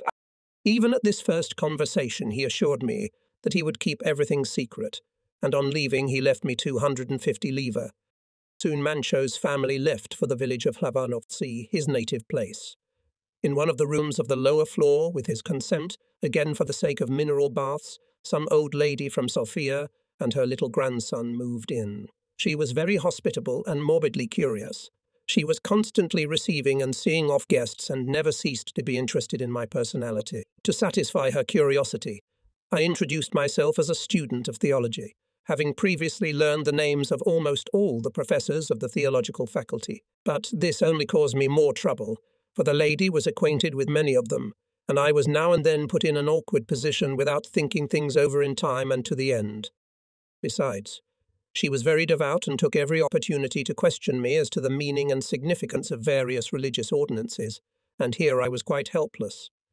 But this was not the only reason why I had to leave this otherwise comfortable apartment. My neighbour had various visitors, and as far as I could judge from her undisguised sympathy for the Nazis, all her guests were our enemies. The only exception, it seems, was her son-in-law, so she was looking for an opportunity to replace him with a more suitable one. I had to leave Mancho's apartment for a while. But where to go? There were few acquaintances with whom I could hang. The sunny and hot July came to my rescue. Grasses were blooming in the lush meadows, and the air was full of their fragrance. Now I could sleep in the open air without a bed or blanket. One day, not far from Mancho's house, an elderly peasant was cutting grass, barely moving his blunt scythe. Looking at him, I felt my former passion for mowing flare up in me, and I couldn't help myself and went straight to him. Sweat was trickling down his sunburned face. His shirt was soaked. His hands were trembling. I tried mowing, though it had been a long time since I had picked up a scythe, but I had retained my skills. However, the scythe was very dull. The milkweed had formed a green crust on its blade, which made it slip on the grass like a stick. I hastily beat the scythe back, sharpened it, and let it walk across the meadow. Now it plunged deep and hissing like a snake, threw off the lush grass in even rows, and the ground behind it became like a freshly shaved head. My friendship with Kristen began back in 1940, after I moved to a new apartment in the Banishore neighbourhood. We met him by chance, when I was collecting signatures in the houses of my neighbourhood in support of the proposal of the Soviet representative A, so believed to conclude a non-aggression pact between Bulgaria and the USSR. Not only Kristan himself put his signature to this proposal, but also all his relatives who lived with him. A remarkable trait in the character of this young man was his inexhaustible enthusiasm. Kristen lit up like gunpowder and would not allow any work to be done without his participation. After my arrest, assuming that it was due to the slogans we had written together, Kristen left his apartment and hid with some member of our organization. The rest of the comrades remained where they were. We were all well aware of the police practice of secondly arresting those released after a trial and sending them to concentration camps to be slowly but surely killed there for years, subjecting them to systematic starvation. This would have awaited me too, if I had not taken action in time. That's why I left my apartment the very next day and moved in with Vasil Petrov. Vasil was a communist. He lived in the Krasno Selo neighborhood and had his own locksmith shop. His brother Dimo, also a party member, and 5 or 6 other apprentices worked there. I had known Vasil for quite some time. More than once he came to help me, and our friendship became such that we no longer called each other by name, but simply brother. Although Vasil was from Breznik, he considered himself a true Sofia resident. The apartment he rented on Babadag Street, in the same neighborhood as the workshop, was inconvenient for my illegal stay. There were other families living in the house whom I did not know and had no right to trust. I didn't think Vasil should risk his family's safety for my sake. Vasil, a former boxer, had a broken nose, which reminded him of the competitions Vasil had won and lost. He talked about them with enthusiasm. Vasil was a hot-tempered man. This hotness manifested itself in his affairs and in disputes. 2 meter tall, strongly built, with well-developed muscles, he was not only imposing, but simply formidable. It was not without reason that some alien elements, hating him, in fear of his strength, had to take off their hats and greet him courteously from afar. Vasil's apprentices were also good fellows. Some of them were members of the Union of Working Youth, others sympathized with him. There was a room at the workshop. It served as a storage room, but 2 of the apprentices slept in it. At first I slept with them and even took up learning locksmithing. But soon the environment changed. Through comrades with whom I kept in touch, it became known that the police were looking for me at my sister's apartment and at the insurance company where I had worked before my arrest. This clearly indicated that half measures were no longer sufficient and that it was necessary to go completely illegal. One day I told Vasil about it and asked for advice. "You should go into hiding, brother," he advised me. "Our apartment is at your disposal. We were brothers before, and now even more so. Whoever doesn't want to take risks has no right to become a communist." Vasil knew partly about my activities and even helped me himself. He listened to the radio, recorded the most important data, and knew the hiding place where my primitive printing press was kept, which had been moved to his apartment. In addition, Vasil helped me to carry out communication with the town of Breznik, for which I was responsible to Andrei Penev, the instructor of the Sofia District Committee. On Comrade Penev's recommendation, I was relieved of my work with the youth in the Banisho neighborhood in order to get seriously involved with the construction workers from our Trina Okali, of whom there were several thousand in Sofia. By the very nature of their profession, they belonged to the category of those workers who were the most difficult to organize, requiring serious effort and hard work. Other comrades who had gone underground also began to use Vasil's apartment. Andrei Penev, Georgy Pavlov, and Mara Petlyakova visited. Vasil's cheerful and boisterous wife was as fearless as he was. She accepted everyone with an open mind and only from time to time jokingly, so that I did not think that she was hinting that I should leave their house. "Oh, brother, I wonder when we shall talk." "Hey, you'd better keep an eye on the child so that the child doesn't tell anyone rather than talk nonsense." Vaso sharply interrupted her. They had a little daughter. Before she called me Uncle Slavcho, but now she suddenly had to call me Uncle Boris. It was an impossible task for her. Little Lilia did not understand the purpose of this game of names, and every time she addressed me, she stammered and called me Uncle Slav. I'd already known Andrei Penev for a year. He was responsible to the district committee for party work in Trinska and Breznica Oki, and often visited my apartment and later the apartment of Krista Kristanov. Bayer Andrei was an interesting person. Already at the first glance I remembered his face: large cheekbones, puffy eyes, and grey, shortly trimmed moustache. He became even more interesting to me when I got to know him better. Life had taught Bayer Andrei a lot. He rose from a simple bricklayer to a member of the Central Committee of the BP. At different periods, the people elected him as a district councillor and a deputy to the People's Assembly. There was no area in which Bayer Andrei did not look into, and with which he was not familiar. He also learned what it was like to be a prisoner during the First World War and was closely acquainted with the fire department. Even before the September uprising, he had helped to carry weapons out of the barracks for the party men in danger, had served as a courier between the Soviet Union and our party, and after the Russian Civil War, Andrei had ferried flour and other food for the starving workers of Sevastopol. This old party man was wounded more than once. The scars from his wounds often reminded him of the skirmishes with the police in the neighborhood of Varna when he tried to hide the weapons he himself had delivered on the Black Sea. The old revolutionary was also familiar with the sufferings of a prisoner. He had been imprisoned and released several times, but the longest time the Nazis kept him imprisoned was after 1929. Now, in 1942, a heavy sentence in absentia was hanging over by Andrei. Since the Sofia police did not know him, he took no special measures to hide.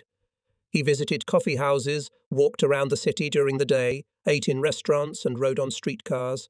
Kristen and I were always worried that he might not fall into a trap somewhere, and often said to him, "By Andrei, be careful, or you will be captured." And he would reply, "Placards do not know me here. If it had been in Varna, I wouldn't have poked my nose out of the street there." Sometimes By Andrei came with me to the party meetings of the construction workers, listened patiently to what they had to say, and at the end he took the floor himself. He always spoke briefly. Sometimes his speeches dealt with specific cases at the site where the gathered workers were working. Other times he told them about the life of the Soviet people, about the revolution, about electrification, about socialism. Kritiam for the first time asked me, "Is he a Bulgarian?" Such doubt was caused by the oriental features of his face and the Turkish words, proverbs and wise sayings he often used. By Andrei had a lively and sharp mind. He never lost his way and was never at a loss for a word.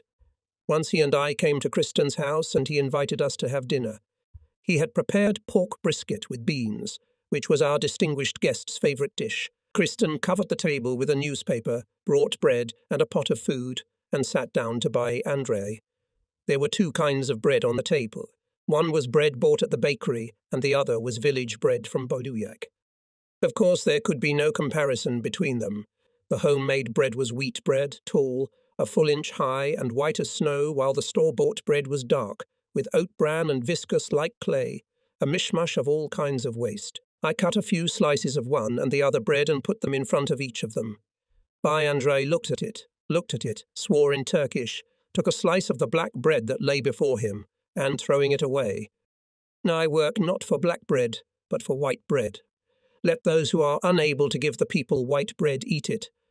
"By Andrew, it is a sin to throw bread," said Kristen jokingly. "The sin is not on my soul, but on the souls of those who give us bread made of all kinds of scraps and give chintz to their German masters." But a little time passed and By Andrei failed. It turned out that he was riding in a streetcar from Sofia to Niezhivo and caught the eye of experienced agents. He was immediately arrested. Thus our dear friend became the victim of his own carelessness. Another man was sent in his place in June of the same year. Compared to By Andrei, he was younger and much more reserved in conversation, but his smile and look were sly and portended either extreme seriousness or unexpected irony. Of himself he said nothing. Who he was, where he came from, what his profession was, I did not know and did not try to find out, since the slightest curiosity was contrary to the rules of party conspiracy. For me, Stoyan Neshev from the village of Ujichin in Lovch district was just Comrade Yakim. Our meetings took place only in the evenings and in different places. Unlike By Andrei, Comrade Yakim was exceptionally cautious. I did not like his excessive strictness. It was as if he himself deliberately prevented any intimacy, kept at a distance, but I felt that he trusted me completely. Little by little I got used to his character, and in time he became more sociable. Although at that time I did not know the functions of either By Andrei or his successor, this did not prevent me from carrying out all their instructions in a timely and most precise manner. For me these comrades were the central committee of the party, and their word was law. The life of the Trinium builders was miserable and joyless. Temporary residents of the places where construction sites sprang up usually rented cellars and attics and lived 10 to 15 people to a room. Most workers cooked their own food and took it with them to work.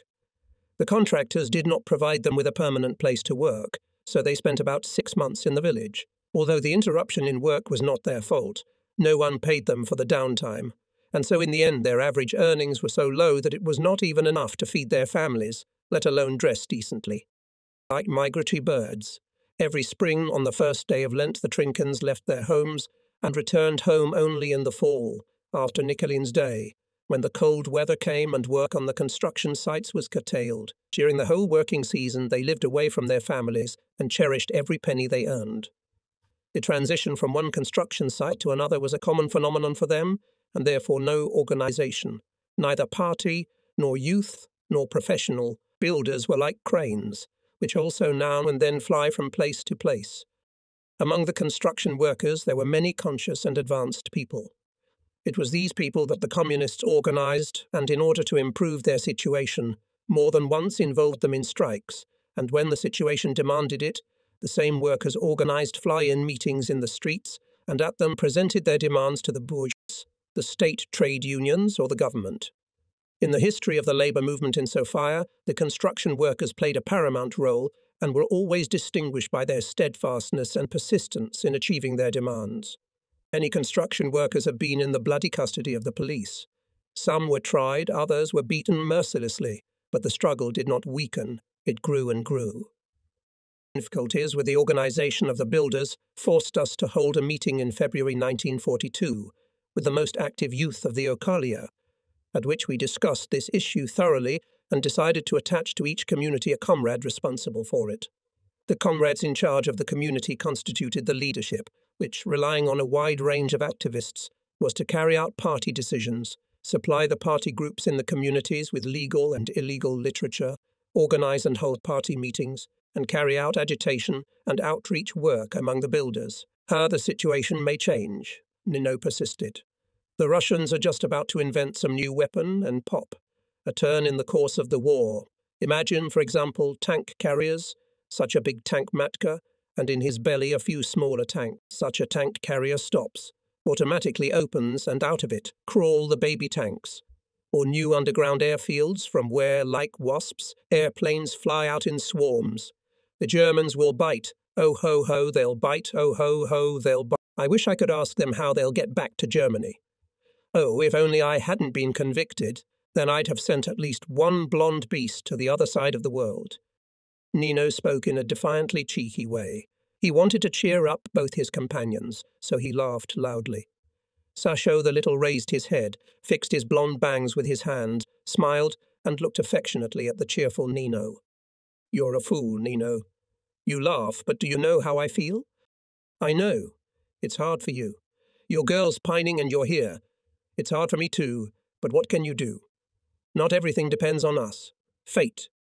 And he sang in his husky voice. Oh, fate, fate. So you decided that I should see her in the arms of another. Hey, leave the girls until peaceful times and hurry up with your letters. Sasho Big interrupted him. Or the warden will be here in a minute. Yes, that's right. I was distracted, and I haven't written the most important thing yet, Nino said, and taking up his pencil, began to string his beads again. For 10 minutes everyone was silent. It seemed that the chamber was empty, everyone staring at the paper, mentally talking to their loved ones. The clock of the trade school struck 5 beats. On other days its chiming was barely audible, but now it seemed to be at the very walls of the prison. Although I was reluctant to interrupt this uncensored conversation, I had to remind my comrades that it was time to stop, for it would take some time to hide the letters. Done, said Nino. What is there to write so much more? The most important thing is to let my uncle know that he must keep his eyes open and not be taken alive by those bastards. My girl and I have already talked about it. If I am condemned, she will wait. If she is condemned, I will wait, but yours will surely abandon you. Nino tried again to cheer up his comrades, but now they were all out of fun. Every minute the warden might come in and catch them unprepared. I didn't know any of these guys before prison. We all came from different places and were of different ages. But the ideas of communism had brought us together and made us feel as if we had known each other for many years. As I have already mentioned, Sasho Big was a carpenter and Sasho Little was a foundry worker. They behaved honourably during the investigation and before the Nazi court. Both loved labour and were devoted to the labour movement. Sasho Malenki's despondency was temporary. He was aware that, although there were many difficulties on our way, and that arrest and prison might await a member of the Workers' Youth Union, he had to keep his honour as a communist sacred everywhere, no matter what position the enemy put him in. Although I had no organizational or merely personal connection with the two Sashos, the police made a joint case against us, and it was to my lawyer's credit that he was able to show all the stitches sewn with white threads that artificially linked my and their activities. The operation of concealing the letters was quite complicated. For each letter, I had to tear a piece of the lining of my jacket and then sew it up again. Footsteps sounded in the hallway. Horseshoe heels clattered distinctly on the cement floor. "Warden," said Sashobig. "Hear him? He's coming." All those sitting on the bunks stood up as if on command. "Let's say goodbye before he unlocks the cell," Sasho continued. "We won't be able to hug or say anything to each other in front of him." The 5 comrades hugged me tightly, kissed me, and promised never to whimper and never to lose faith in their... Sasho Bolshoi's words sounded in my ears for a long time afterwards. "Tell the comrades that we have not betrayed anyone, and that even unarmed we continue the struggle."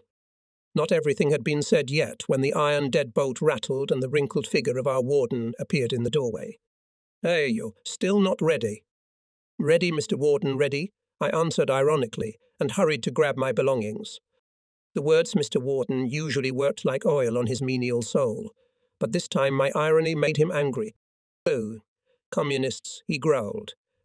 "Revolutionaries too," he added with a sneer, and, pushing me out of the cell, he slammed the door shut with all his might. The prison authorities aimed to traumatize the prisoners' nervous systems in every possible way. They deprived them of sleep by rattling the deadbolts and peering into their cells. The sentries in the corridors pounded their boots deliberately loudly, all in order to cause a nervous breakdown. The fascist authorities wanted to establish such a regime in the prisons that even if one of the convicts survived, he would remain an inferior human being. In the corridor we met only a sentry. He looked through the peephole into each cell and shouted at the prisoners not to laugh or speak loudly. For 4 whole hours he had to repeat the same thing continuously. Toward the end he would get tired and do it carelessly, and then there'd be peace for the prisoners. I cast one last glance at the wheel. It was a sort of deep well, enclosed by the railing of a staircase, and it was frightening even to look into it. The well was now covered with wire mesh, a precautionary measure to prevent those who could not endure the abuse of the jailers, or who had become nervous as a result of their abuse, from throwing themselves into it. Not one, but many, before the netting was put in place, found their end in this well. Here is the little basement wicket through which the prisoners go for a walk into the prison yard. There is a narrow path through a tiny green patch. Although the movement along it is always in the same direction, the prisoners are happy to be able to see each other, exchange thoughts, pass on news, and breathe fresh air. However, no one has the right to step a single step off the path. Everyone knows that the guards on the towers have the right to shoot anyone who steps off the path without warning. I also have memories of this place. Here I was trained to defend myself in court. The party is alive and active in prison. It has its own organization, its own leadership.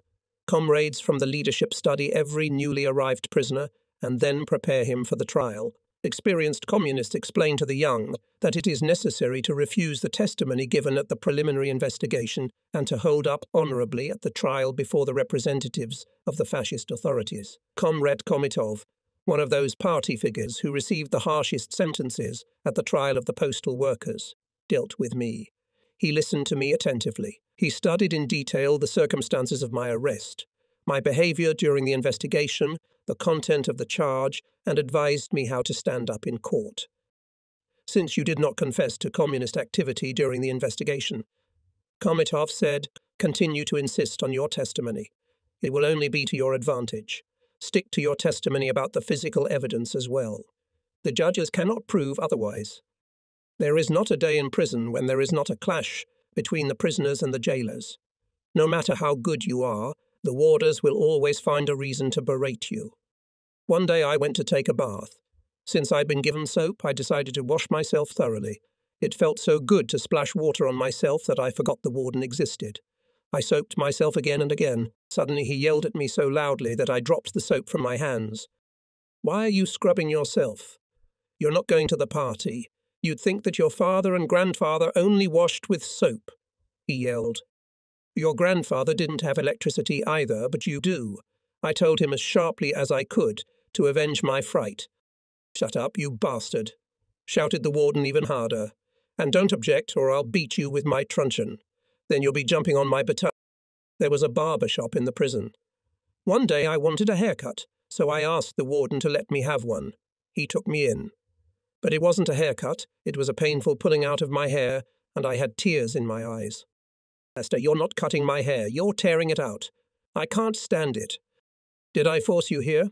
Said the barber resentfully and, pulling off my soiled napkin, which would be more likely to be a dusty rag, yelled, Get out of here.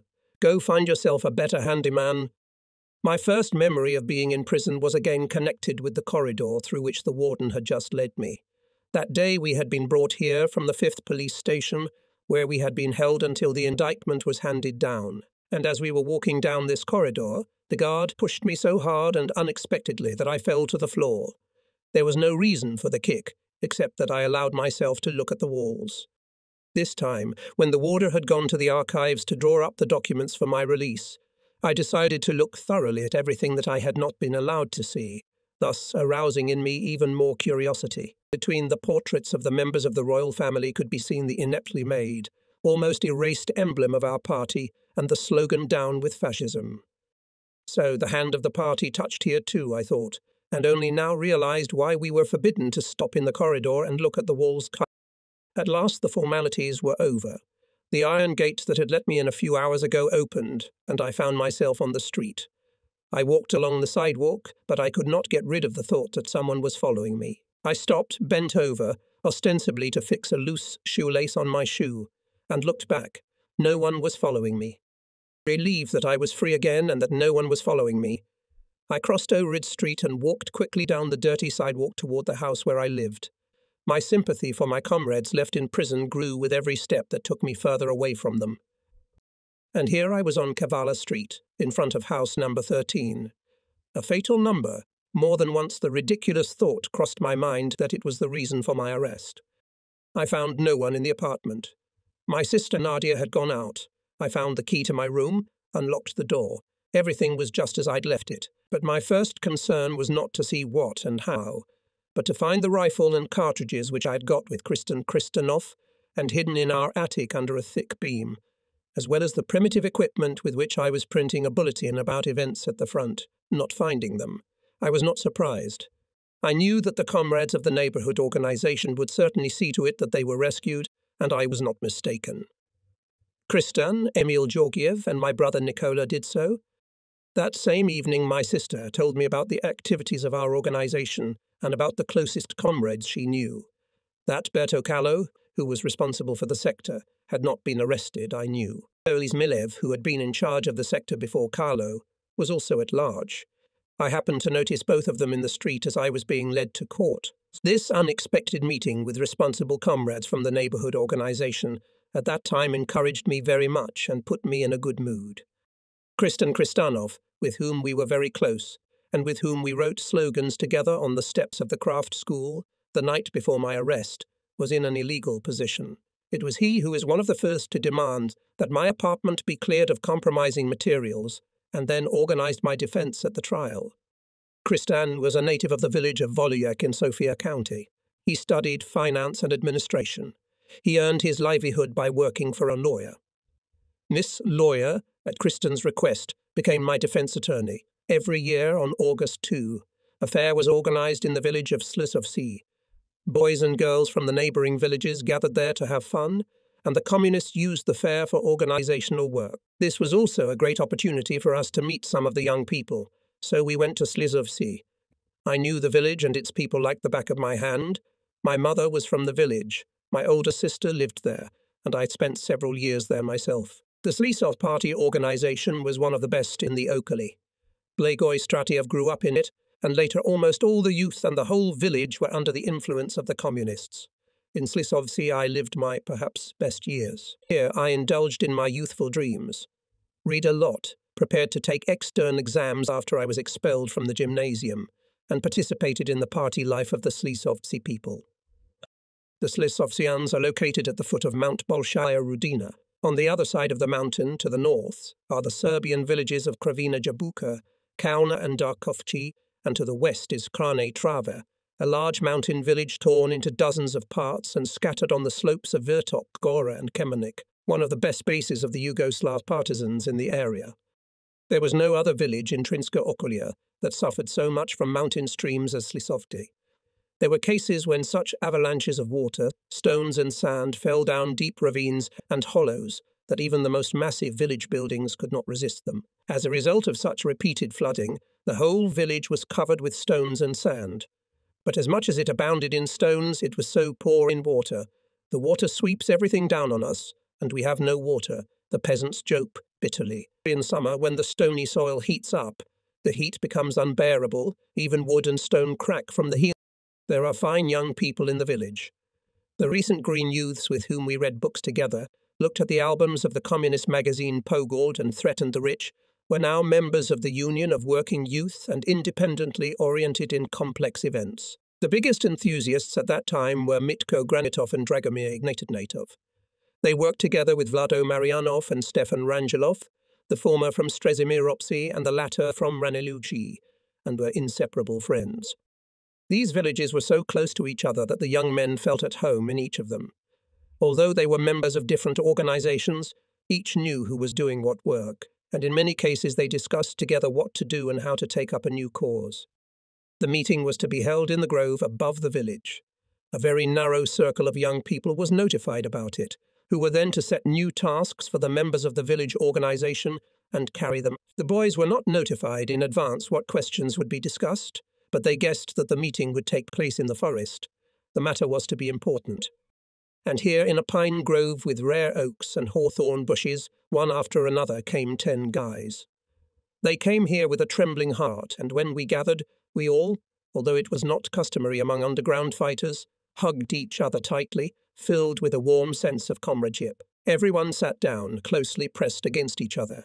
Naturally, first of all, it was necessary to satisfy the avid curiosity of those gathered, to explain why we had taken refuge in the forest and what our secret meeting obliged us to do.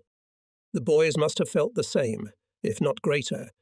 Excitement as I did when the instructor of the district committee suddenly informed me that I was to go on such an important mission to Breznik and Trinsk district. And these guys were much younger than me. They greedily absorbed every word of the party and were ready to give their young lives for it. They listened as only youth can listen, concentrated with eyes wide open. When words like uprising, gun, bomb, or struggle were uttered, their eyes lit up, and the very thought that the party and the Union of Working Youth entrusted them with such an important task and looked upon them as mature, patriotic citizens brought a colour of proud excitement to their faces. They were mentally transported to the combat situation, as if on a screen seeing everything that their ardent young imagination could draw. The idea of fighting the enemy was intertwined with partisan glory, with revolutionary romance. When I was talking about collecting food, Mitko Granitov interrupted me and said, "This is the easiest. We'll raid the fields of the rural rich, and there you have it. Corn, potatoes, beans, but not only food. We also need weapons, comrades. We have weapons," immediately informed Vlado Marianov. "Are you talking only about yourself or about the others too?" "About everyone, Comrade Slavcho," repeated Vlado. "Our weapons are in full combat readiness." "Well done. And how do you expect to get money? After all, we need money too. At first, we will have to buy clothes, shoes, and it's not difficult," Raiko from Behova hastened to declare. "We'll organize 1 or 2 parties, and we'll have money in our pockets." How come? Money in your pocket? Very simple. The end justifies the means. Let's sell more tickets and report less. Financial control is in our hands, Raiko added confident. The boys had a chance to speak about the tasks set before them. They fully supported the party's line of arms struggle and pointed out from whom they could borrow or buy weapons. It became clear how they would get potatoes, beans, corn, lard, and other products, how and from whom they would store them, how they could get money, on whom they would entrust the construction of dugouts, what new forms to use to influence the soldiers, and to expose the treacherous policy of the fascist government, how to make a mass youth organization. It was decided to pay more attention to village gatherings. A lot of people gather there, and if you skillfully approach it, it is possible to carry out the work needed by the party. Act, but act cautiously. If trouble happens to anyone, know that communists sacrifice themselves, their lives, for the sake of the organization. We are my last word. Let's swear. Vlado proposed. Let's swear. The others supported him. I told them that it was not necessary to take an oath for the time being, but that when the time came for them to become partisans, then they would take an oath. Now and without it, everyone must keep the party secret and give all his strength to the cause of the party. At this we parted. When the boys left and we were left alone with Vlado, he told me that he had tried to contact the Yugoslav partisans, but had failed, and asked for advice on how to proceed. I encouraged him and gave him the task of making another attempt in that direction as soon as possible. Such a connection could be very useful to both sides and was in full accordance with party instructions. Vlado accepted this assignment with great willingness. All the participants in the meeting went away filled with enthusiasm. Later, the guys themselves told me about their experiences during and after the meeting. Mitko Granitov and his brother Atanas immediately moved their beds to the hayloft. There they made a hiding place for their weapons and clarified with their sister the password she would use to warn them in case the police came. Reiko from Behova also moved his bed to the hayloft, but unlike Granitov, he made a door in the back wall and attached a ladder to it, so that he could slip out unnoticed in case of danger. Vlado was not behind them either. He had a whole bag of ammunition, several hand grenades, and an old small-caliber pistol. In other words, the boys were arming themselves, taking steps to become illegal, and this was a sign that preparations for the partisan struggle were in full swing. In Slizos we held a meeting with elderly communists. They were serious people. On all questions of international policy, they fully agreed with the party's assessment and approved of its course. But when it came to the question of going illegal, they backtracked. We wouldn't mind, but where would we put the children? Said Nikola Zakhariev. Hey, the children will stay at home. They will carry food to the mountains. Vlado Marianov answered him. I did not react in any way, knowing from experience that the more you pay attention to such children, the more stupid things they say. This had an effect on the wayward girl, and she shut up. I didn't go to Lambo's for a long time. Yakim had been arrested, who knew I was at his place and knew my alias, but he could not stand the torture and tell me where I was hiding. One evening, about 2 months after Yakim's arrest, I decided to stop by 82 Audrin Street.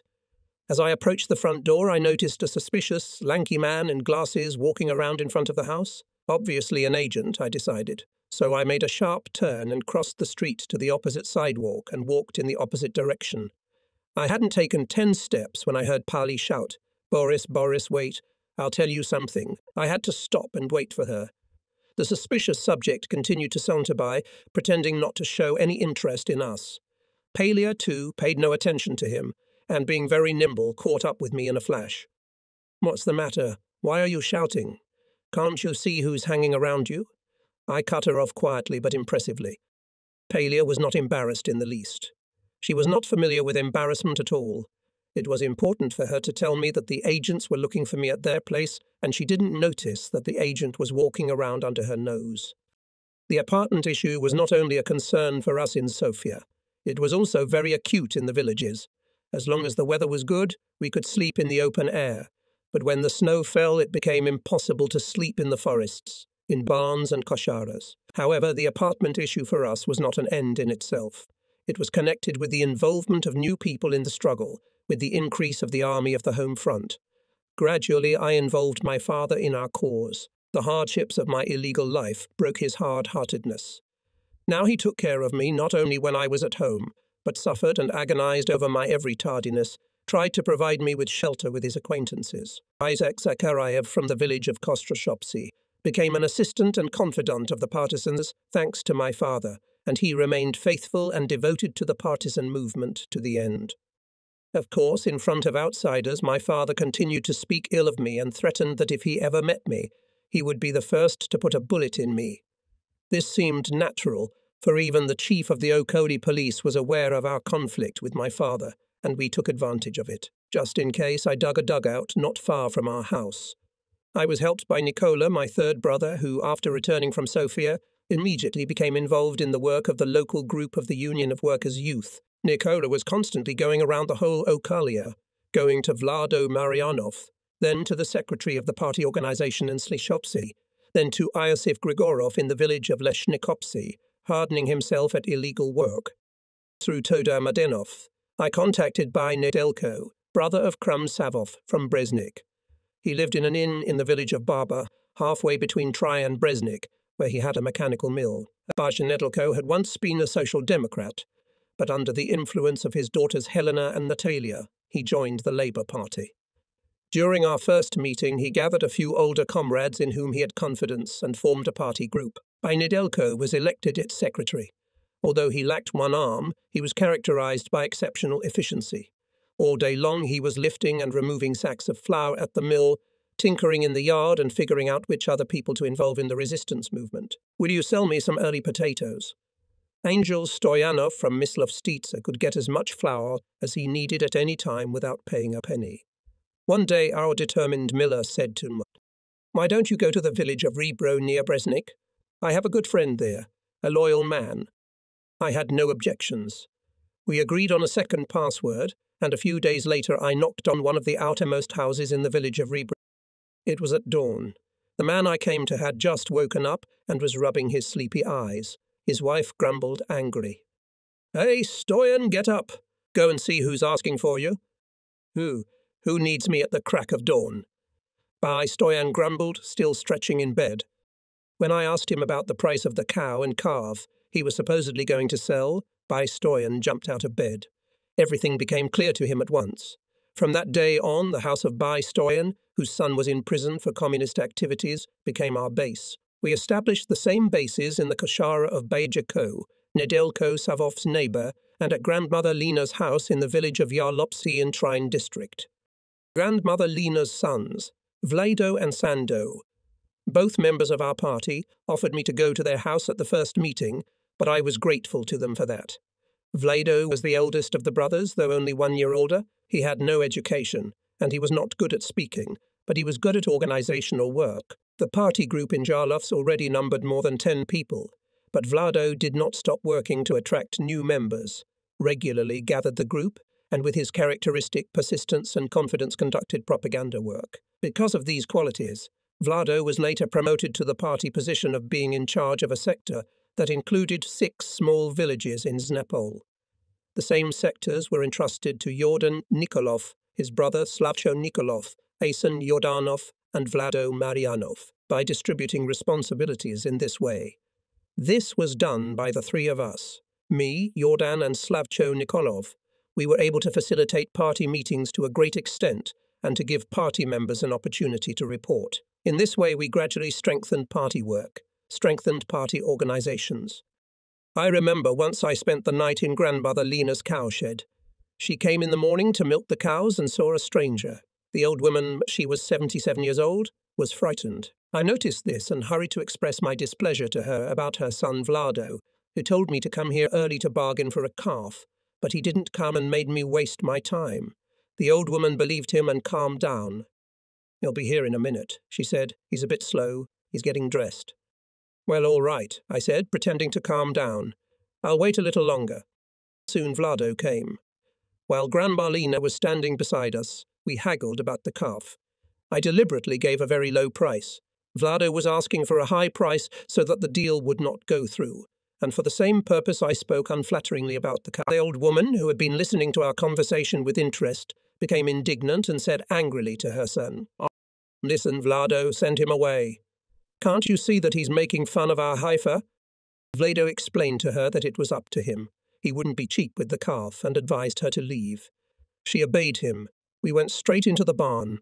Vlado had not yet informed his mother of our secret. I expressed my fear that she might unwittingly speak out in the presence of some bad person, but Vlado assured me that whatever happened in their house, Grandma Lena would never share it with anyone. "Don't worry. She won't tell a soul about our business. You see, she won't even say a bad word about the calf." Vlado laughed good-naturedly, but I still felt uneasy. One winter day in 1942, without informing Vlado beforehand, I took refuge in his cowshed. It was warmer here, and the smell was not so unpleasant. I put straw in the trough and lay down, but as I knew that Grandma Lena might catch me here in the morning, I woke up very early to avoid being taken by surprise. But I'm still late. "Have you come to sell chicks again?" The old woman angrily called me from the doorstep. "You are too stingy. We didn't find our heifer on the road." I wondered whether I should wait for Vlado and tell her the truth together, or whether I should do it myself. I was ashamed to fool a simple-minded old woman. I asked her to sit down and told her the truth. As I spoke, she looked me straight in the eye. Nothing in her face trembled, but I could see deep sympathy in her eyes, which were dried up, long ago weeping from various sorrows. "Do you have a mother?" "I do." Oh, what is your mother's heart, that she does not know where the night will find you, nor where the dawn will find you? It's hard for her, Grandma Lena, but she's made her peace with it. Many mothers suffer, not just my mother. Without it, there can't be our struggle. Grandma Lena was even more moved and cried. She cried with grief. She felt that the fate of her sons and her own would be no different from ours, that sooner or later the bitter fate would not pass her by. "Come here, but beware of the workmen," she whispered with trembling lips. "Damn those bloodsuckers who are after you." From then on I often took refuge in Grandma Lena's barn, and every time I went in there I heard her say, "Damn them, those bloodsuckers." With these same words a little later, Grandma Lena crossed the threshold of Sofia's central prison. She was not spared a bitter fate. In the middle of November I returned to Sofia. Comrade Yakim approved everything I had done and ordered me to maintain regular communication with the Yugoslav partisans from now on. This was essentially a connection between the Sofia District Committee of the Bulgarian Workers' Party and the Vransk District Committee of the Communist Party of Yugoslavia. I began to visit Sofia less and less often, not only because I had to travel a great distance, but also because it was becoming more and more difficult to hide in Sofia.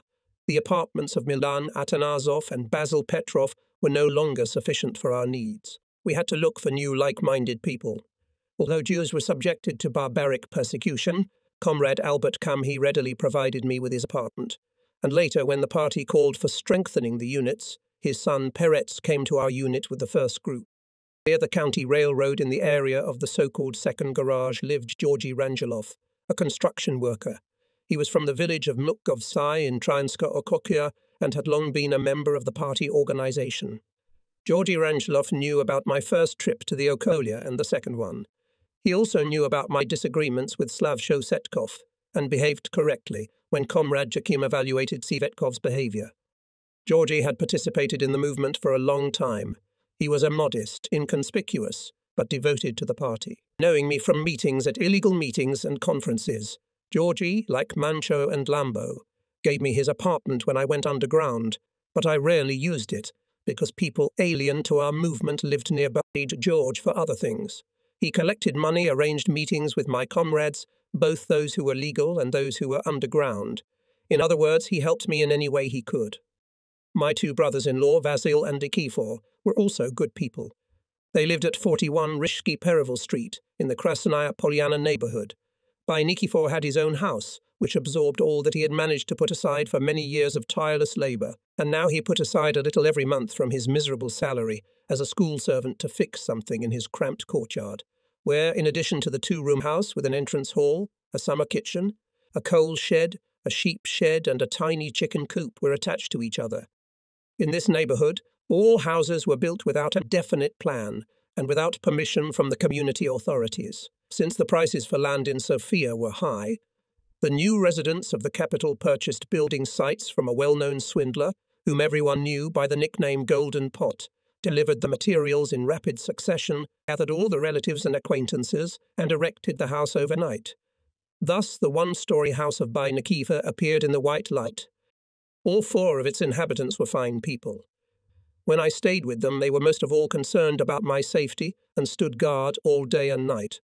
At their place I sometimes met with Bai Yakim and later with some of the leaders of the operational zone. Neither Vasil Theodosiv nor Bai Nikifor were party members. They were just honest people, understood where Bulgaria was going and sympathized with the patriots whom the fascist laws called enemies of the people and the state. Vasil was a fellow villager of mine. Tall, neatly trimmed, carefully shaved, he was always trim and tidy. Witty by nature, he could make people laugh, even when they were not laughing at all. Bai Nikifa was the same way, a funny man, a bully, a very sociable person. In this respect, they resembled each other like brothers. Vasil was a good master builder. He could do everything. He could build a wall, plaster it, and lay faience tiles. Whatever he undertook, he could do it all. That's why Vasil was never out of work. Contractors were eager to hire him. Basil's grandfather Theodosius, was also a good master builder. A Democrat by conviction, he was not in words, but in deeds, in his attitude to people. He actively fought against the Sankovists in his village, exposed them, defended the interests of the workers, and thus won their sympathy. Vasil took from his father both his craft and his convictions. Later, when the working-class party began to show itself more and more actively, he began to see even better and think even more correctly. "It is clear to me," he told me once in a conversation, "that the whole world is moving toward communism, and that the communists stand far above bourgeois democracy. This is what brought us closer to Vasil. And when I asked him for help, he said to me, 'There's nothing to persuade me. Come without any hesitation.' At first only he and his wife, Raina, knew that I was an underground fighter. Then we revealed our cards to by Nikifor and his wife Mara. They were so involved in the conspiracy that they forgot about the house and themselves.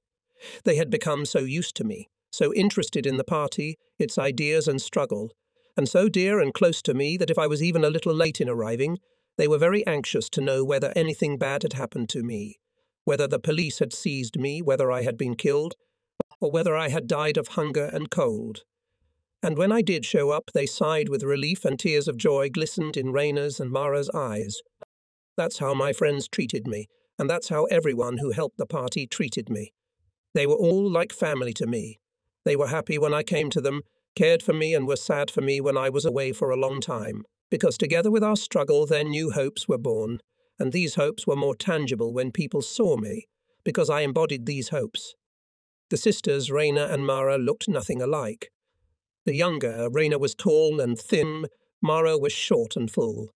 Raina had a white oblong face with cheerful, lively eyes, while Mara's face was swarthy and round, and her gaze was calm. Raina was nervous, easily excitable. It was nothing to call her to a dispute or quarrel, and Mara was calm, compliant, and very, very cordial. On December 5, 1942, I spent the night at their house and, as usual, slept undressed in the small hallway on the couch.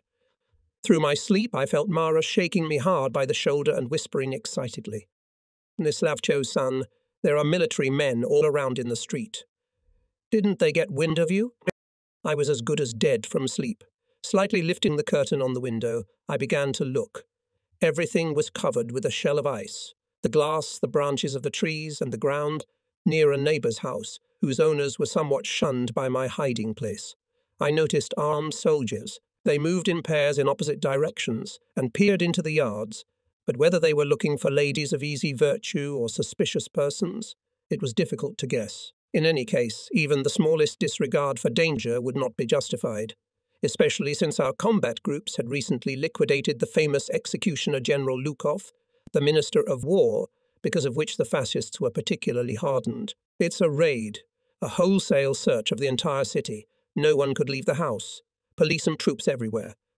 What to do? Where? How to hide? Sounded one after another questions in the house of Bai Nikifor. In the attic is not worth it. First, the neighbours will see, and secondly, if the police will start to search everything, there is still no place to hide.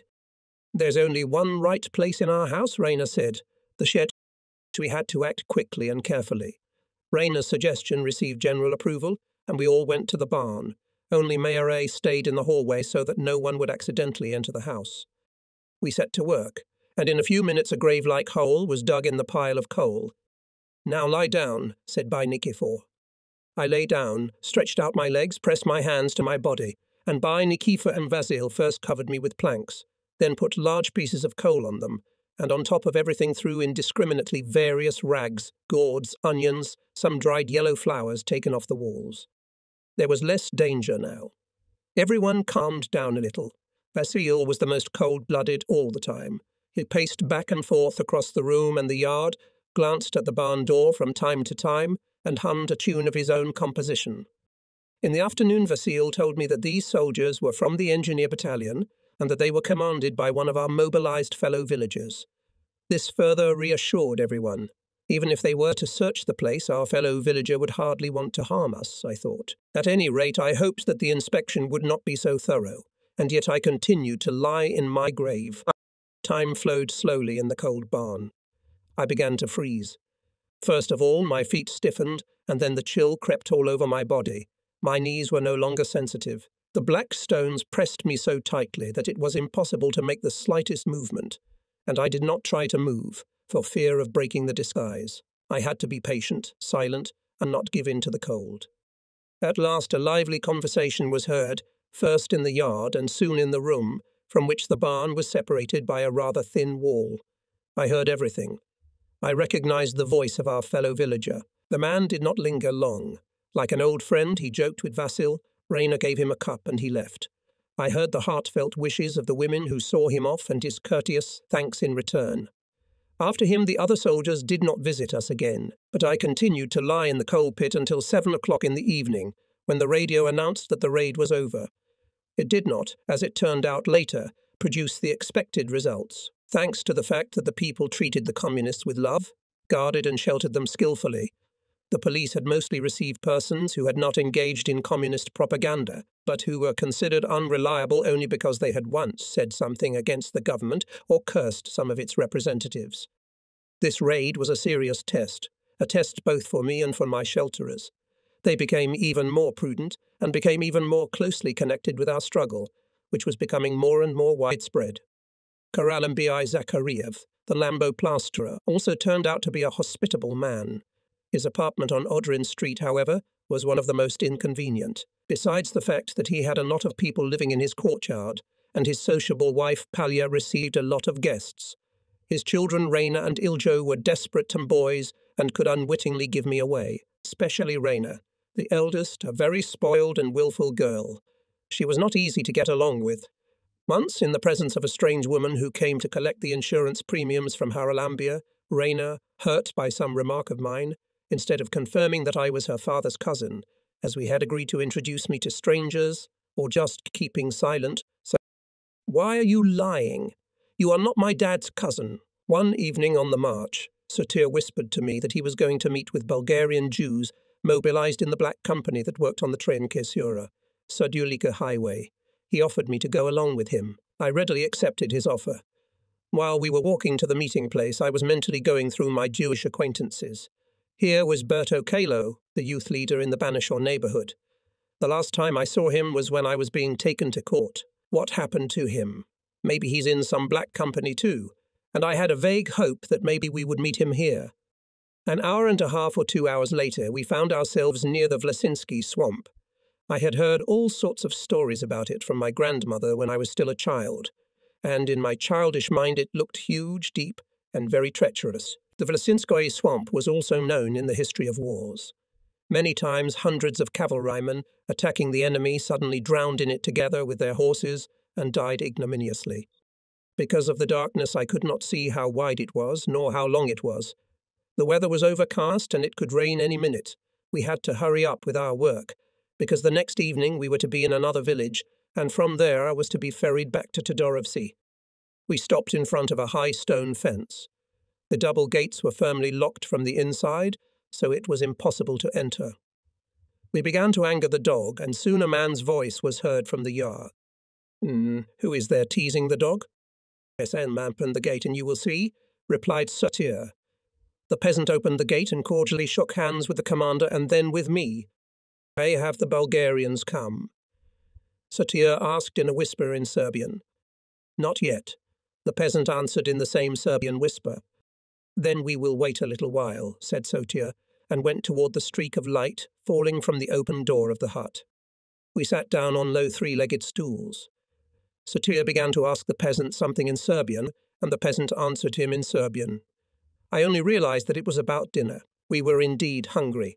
We had eaten only a slice of oat bread and a piece of chalky dry cheese all day, so if the mustachioed peasant had offered us a bowl of chowder, we would not have refused.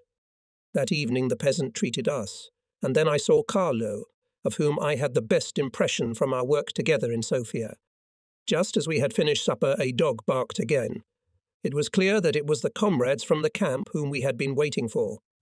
The peasant quickly jumped out of the house and immediately returned, leading 3 men. We said hello by the hand, but as the fire in the hearth was already burning out and there was no lamp, all those who had come seemed unfamiliar to me. It was only when the master threw some dry chips into the hearth, and they burst into flames that lit up the whole shack, that I recognized Kalo in the man standing in the corner behind the chimney. I rushed to him and embraced him. He jumped up, amazed and delighted at our meeting. "Well, damn it, I never thought I'd meet you here." "Where else but here?" Satir intervened. "I just didn't expect it," Kalo excused himself. "I thought he was in Sophia. Sooner or later, everyone becomes a partisan. That's the way of all honest men," Satir added meaningfully. The conversation by the hearth lasted about an hour. We established an even more reliable connection with comrades from the Black Company, and at the end Kalo handed over to Sotir various things collected by the Jews. Shrouds, sailcloth jackets, hiking boots, underwear, socks. From Kalo, we learned that there are about 200 people in the camp, but they are not yet ready to become partisans. Obviously, they hope to be liberated soon and sent home. They could not foresee what the fascist authorities were preparing for them, nor did they realize that the struggle would become more and more aggravated. That same evening, Sotir distributed among the partisans the items they had received. This cheered and cheered them so much that they did not even notice the disgusting fine rain, which all the way slowly but surely tried to penetrate to our very bones. We spent the night in some kind of a barn. The building was 2 stories high. There were a few cows tied up downstairs, and the second floor was full of rye straw. There was a stepladder leading up to the outside wall of the barn. We could not see the rest of the details in the darkness. We could hear only the crunching of fodder on the cows' teeth and their heavy grunting, drowning out the measured sound of the rain. Wet but warm, all of us, with the exception of the sentry standing at the entrance to the barn, fell sound asleep. Some of us were so buried in the straw that only their heads were sticking out of it. I don't remember how long I slept. I only felt that I was sliding down somewhere, and suddenly I bumped into something. In my sleep I was frightened at first, and until I came to my senses and realized what had happened, I felt pretty bad. It should have happened that I, a guest of the couple, fell through the hole in the ceiling of the barn and fell into the feeder. It's a wonder I didn't hurt myself. I didn't have any pain. And the cows were frightened too. They got up and stamped their hooves. This attracted the attention not only of the sentry, but also of some of the guerrillas sleeping next to me. Sotir woke up too. "What happened?" he asked. "A Bulgarian fell into the stable," someone answered. Satir jumped up, attacked the partisan with whom he was talking about why he was doing nothing to get me out of there, and himself put his hand through the hole to help me climb up. "Are you hurt?" he inquired sympathetically. "It was nothing," I answered, as I climbed out of the manger with his help and stretched out again on the straw. And then there was such a roar of laughter that I could not help myself and laughed with the rest of them. I laughed heartily, and I did not notice how I fell asleep again. It was time to part with the couple. Now I had only memories of them. When I set out, the partisans gave me ammunition and hand grenades. I stowed them carefully in my satchel. A week's stay in the partisan tent brought me great benefit. As a new partisan, I learned a lot of things here that I really needed when forming the unit and its first steps. I returned to Todoropsy accompanied by the same contact. The diligent fellow brought me to the exact day and hour. Smerjevich and his assistants had also arrived there. The party organized in honor of the anniversary of the October Socialist Revolution was in full swing. Recitations, songs, revolutionary sketches. Here I was completely disguised. The unremarkable teacher, on whom the girls cast only reserved and indifferent glances, immediately became the center of attention. I had to do something in turn. This was the order established by the host, Jovo Rasik, in whose house all this was taking place. The poems of Botev and Smirnensky, which I had once learned by heart, came in handy, but those present were not satisfied with just reciting poems, but demanded songs as well. And although I am not a great singer, I submitted to the general will and sang the old Macedonian revolutionary song A Kolo Mama's Rebel. It was because of this song that I began to be called Kolo here, and under this name I was known in this region almost until the end of 1943. The night passed very cheerfully. We danced good, sang partisan songs, recalled interesting stories. I spent the whole next day with Smerjevic. Not at Rashik's place this time, but at Boris's, obviously a very trusted man of Smerjevic's. Boris was a bachelor in his 40s, short, exceptionally amiable. The security of the house where we stayed was entrusted to the girls Savka, Drajika, Vera and Radka. They changed every 2 hours, depending on the work they were engaged in, and reported to Boris every slight change in the situation, while he leaned over to Smudgevich's ear in an emphasized familiarity and whispered to him. Vaso listened to him attentively and calmed him down, and he in turn calmed down the girls who were guarding us. From that day, we established regular communication with the Yugoslavs. On our side was assigned Vlado Marianov, and on the Yugoslav side was Jovo Rasic. As a sign of our future friendship and joint struggle, Vaso Smudjevic gave me his Yugoslav-made pistol. Now I was armed. When I was returning to Bulgaria, it was snowing. Rasic, who was escorting me, got lost in the thick gloom, and we walked at random. Nothing could help us in such a blizzard.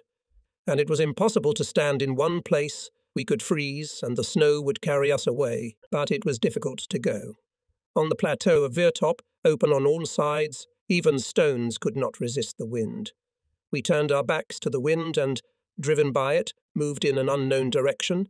Suddenly we came upon a barn full of straw. We entered it, buried ourselves in the straw, slept, and at dawn, when the wind had died down, we oriented ourselves and moved on. Rasic accompanied me to the foot of the mountain, from where I could continue on my own, and we parted. It was a short walk to the village of Stretsmiropsi, where Vlado Marianov lived. I could now imagine that in our region, as in other parts of the country, the workers and peasants would rise at the call of the party, that work would boil up in our villages, and that through illegal channels new and new fighters would arrive in the Trine detachment. Closing my eyes, I saw a long column of partisans led by the best communists of the Okali. Yordan Nikolov, Georgy Grigorov, Arso Rashev, who had long ago sworn allegiance to the party, and following them a great number of boys and girls, their pupils and followers. The age of this dilapidated hut was long, it seemed. It had known more than one generation of sheep-herders and shepherds who had taken refuge in it, and now it served the revolutionary movement. In it, Smudjevic received in one day alone dozens of liaisons who came from different parts of the Kronotrava district, some from the Chet, others from party organizations. He listened to them individually, and they returned to their homes, taking with them his little notes, which contained brief instructions regarding combat and political activities. The liaisons were mostly young men armed with carbines made by the factories in Kragujevac. They wore homespun breeches and rubber posts. Vaso detained only one of the liaisons. He was not even 30 years old. He was gaunt but strong, as if cast in iron.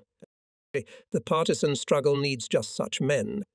Vaso said of him, wiry, sturdy, agile.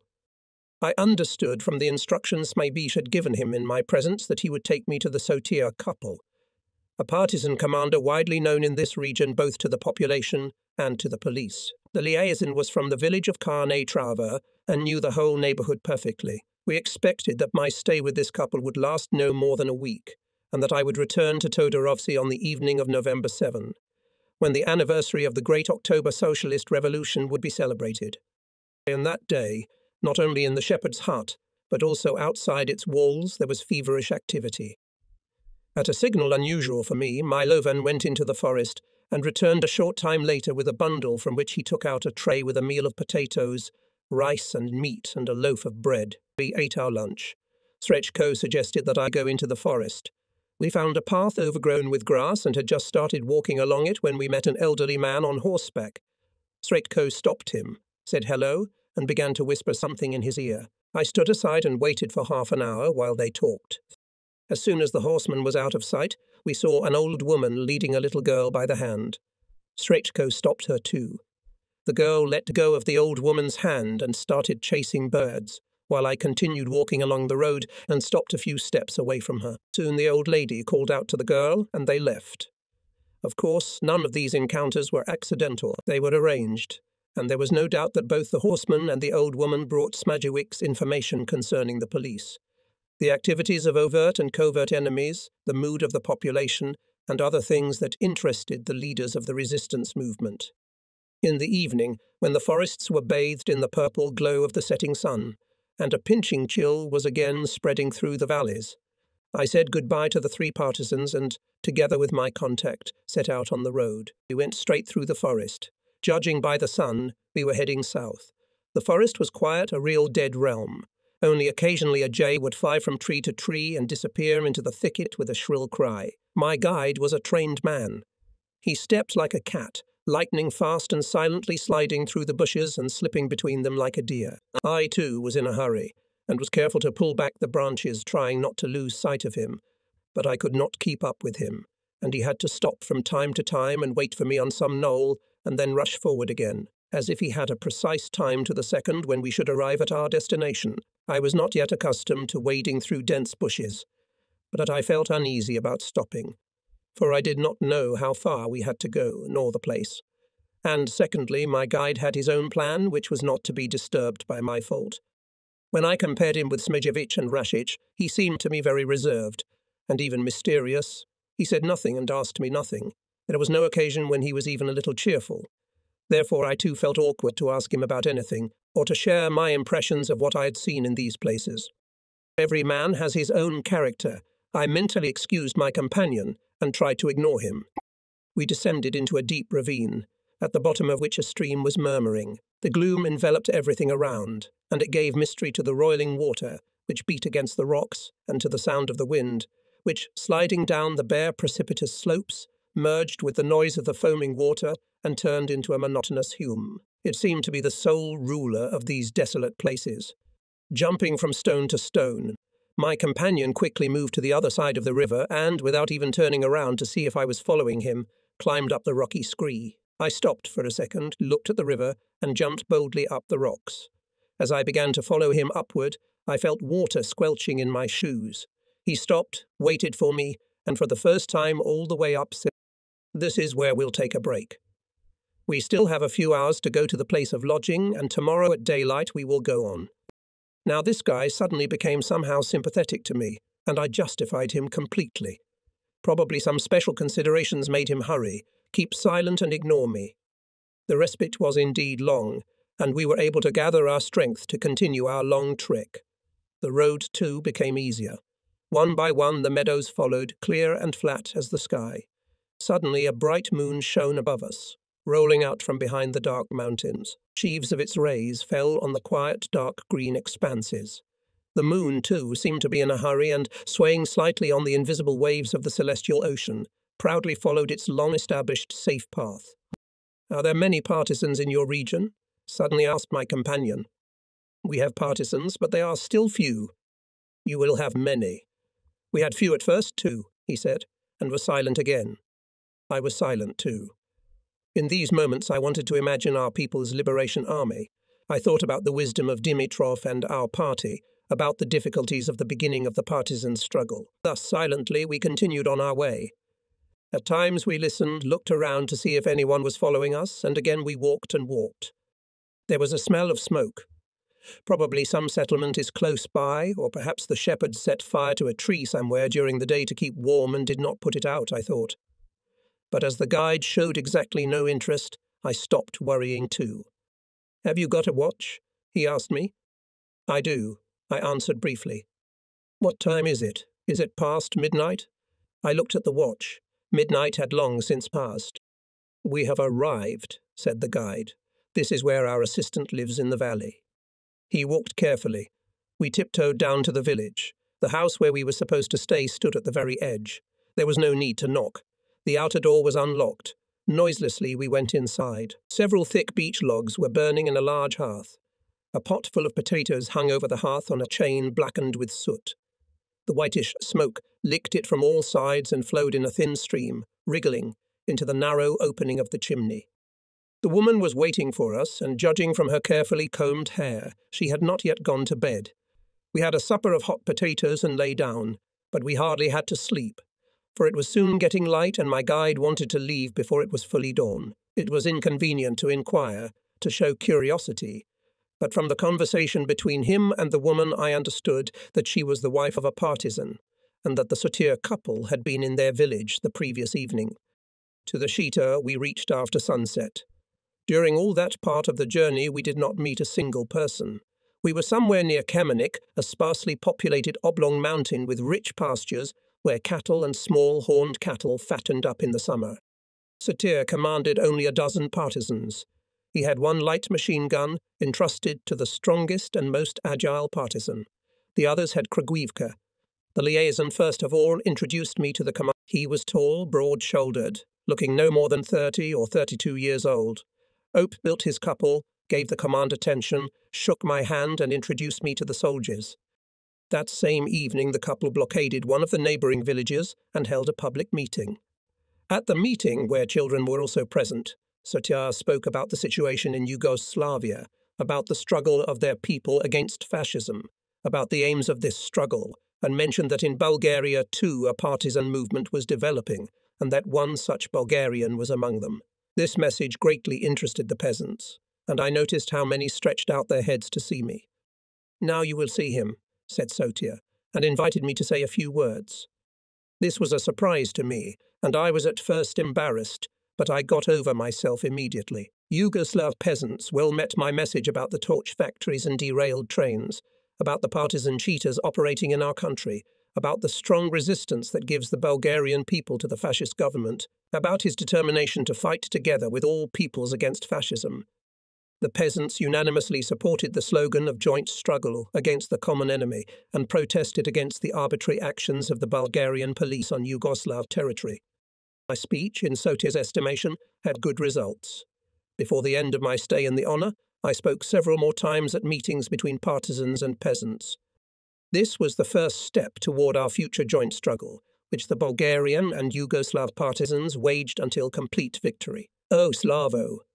Mare, Vlada's sister, had just returned from the field and was drying her wet stockings by the fire, frowning, angry at the bad weather and at life itself. Whatever power comes, some people will live well and others will be poor. You, if you survive, will become important figures. You will get a big slice of the pie. And those who are afraid to help you now will settle down too, while Mara will continue to walk around like a gypsy. You may think I'm uneducated and don't understand anything, but God willing, we'll live to see who's right. I've had more than once to talk to Mara on this subject, to convince her that our government will be fair in the distribution of benefits, that everyone will receive in accordance with what he deserved in this struggle, that the purpose of our struggle is not to get high positions, but to overthrow fascism and provide the people with freedom and independence. But Mara only waved her hand at all my arguments. Because of her failed personal life, Mara had lost all hope for something good and just. She had only one wish, to get married, and this is not an easy thing in our district for a girl.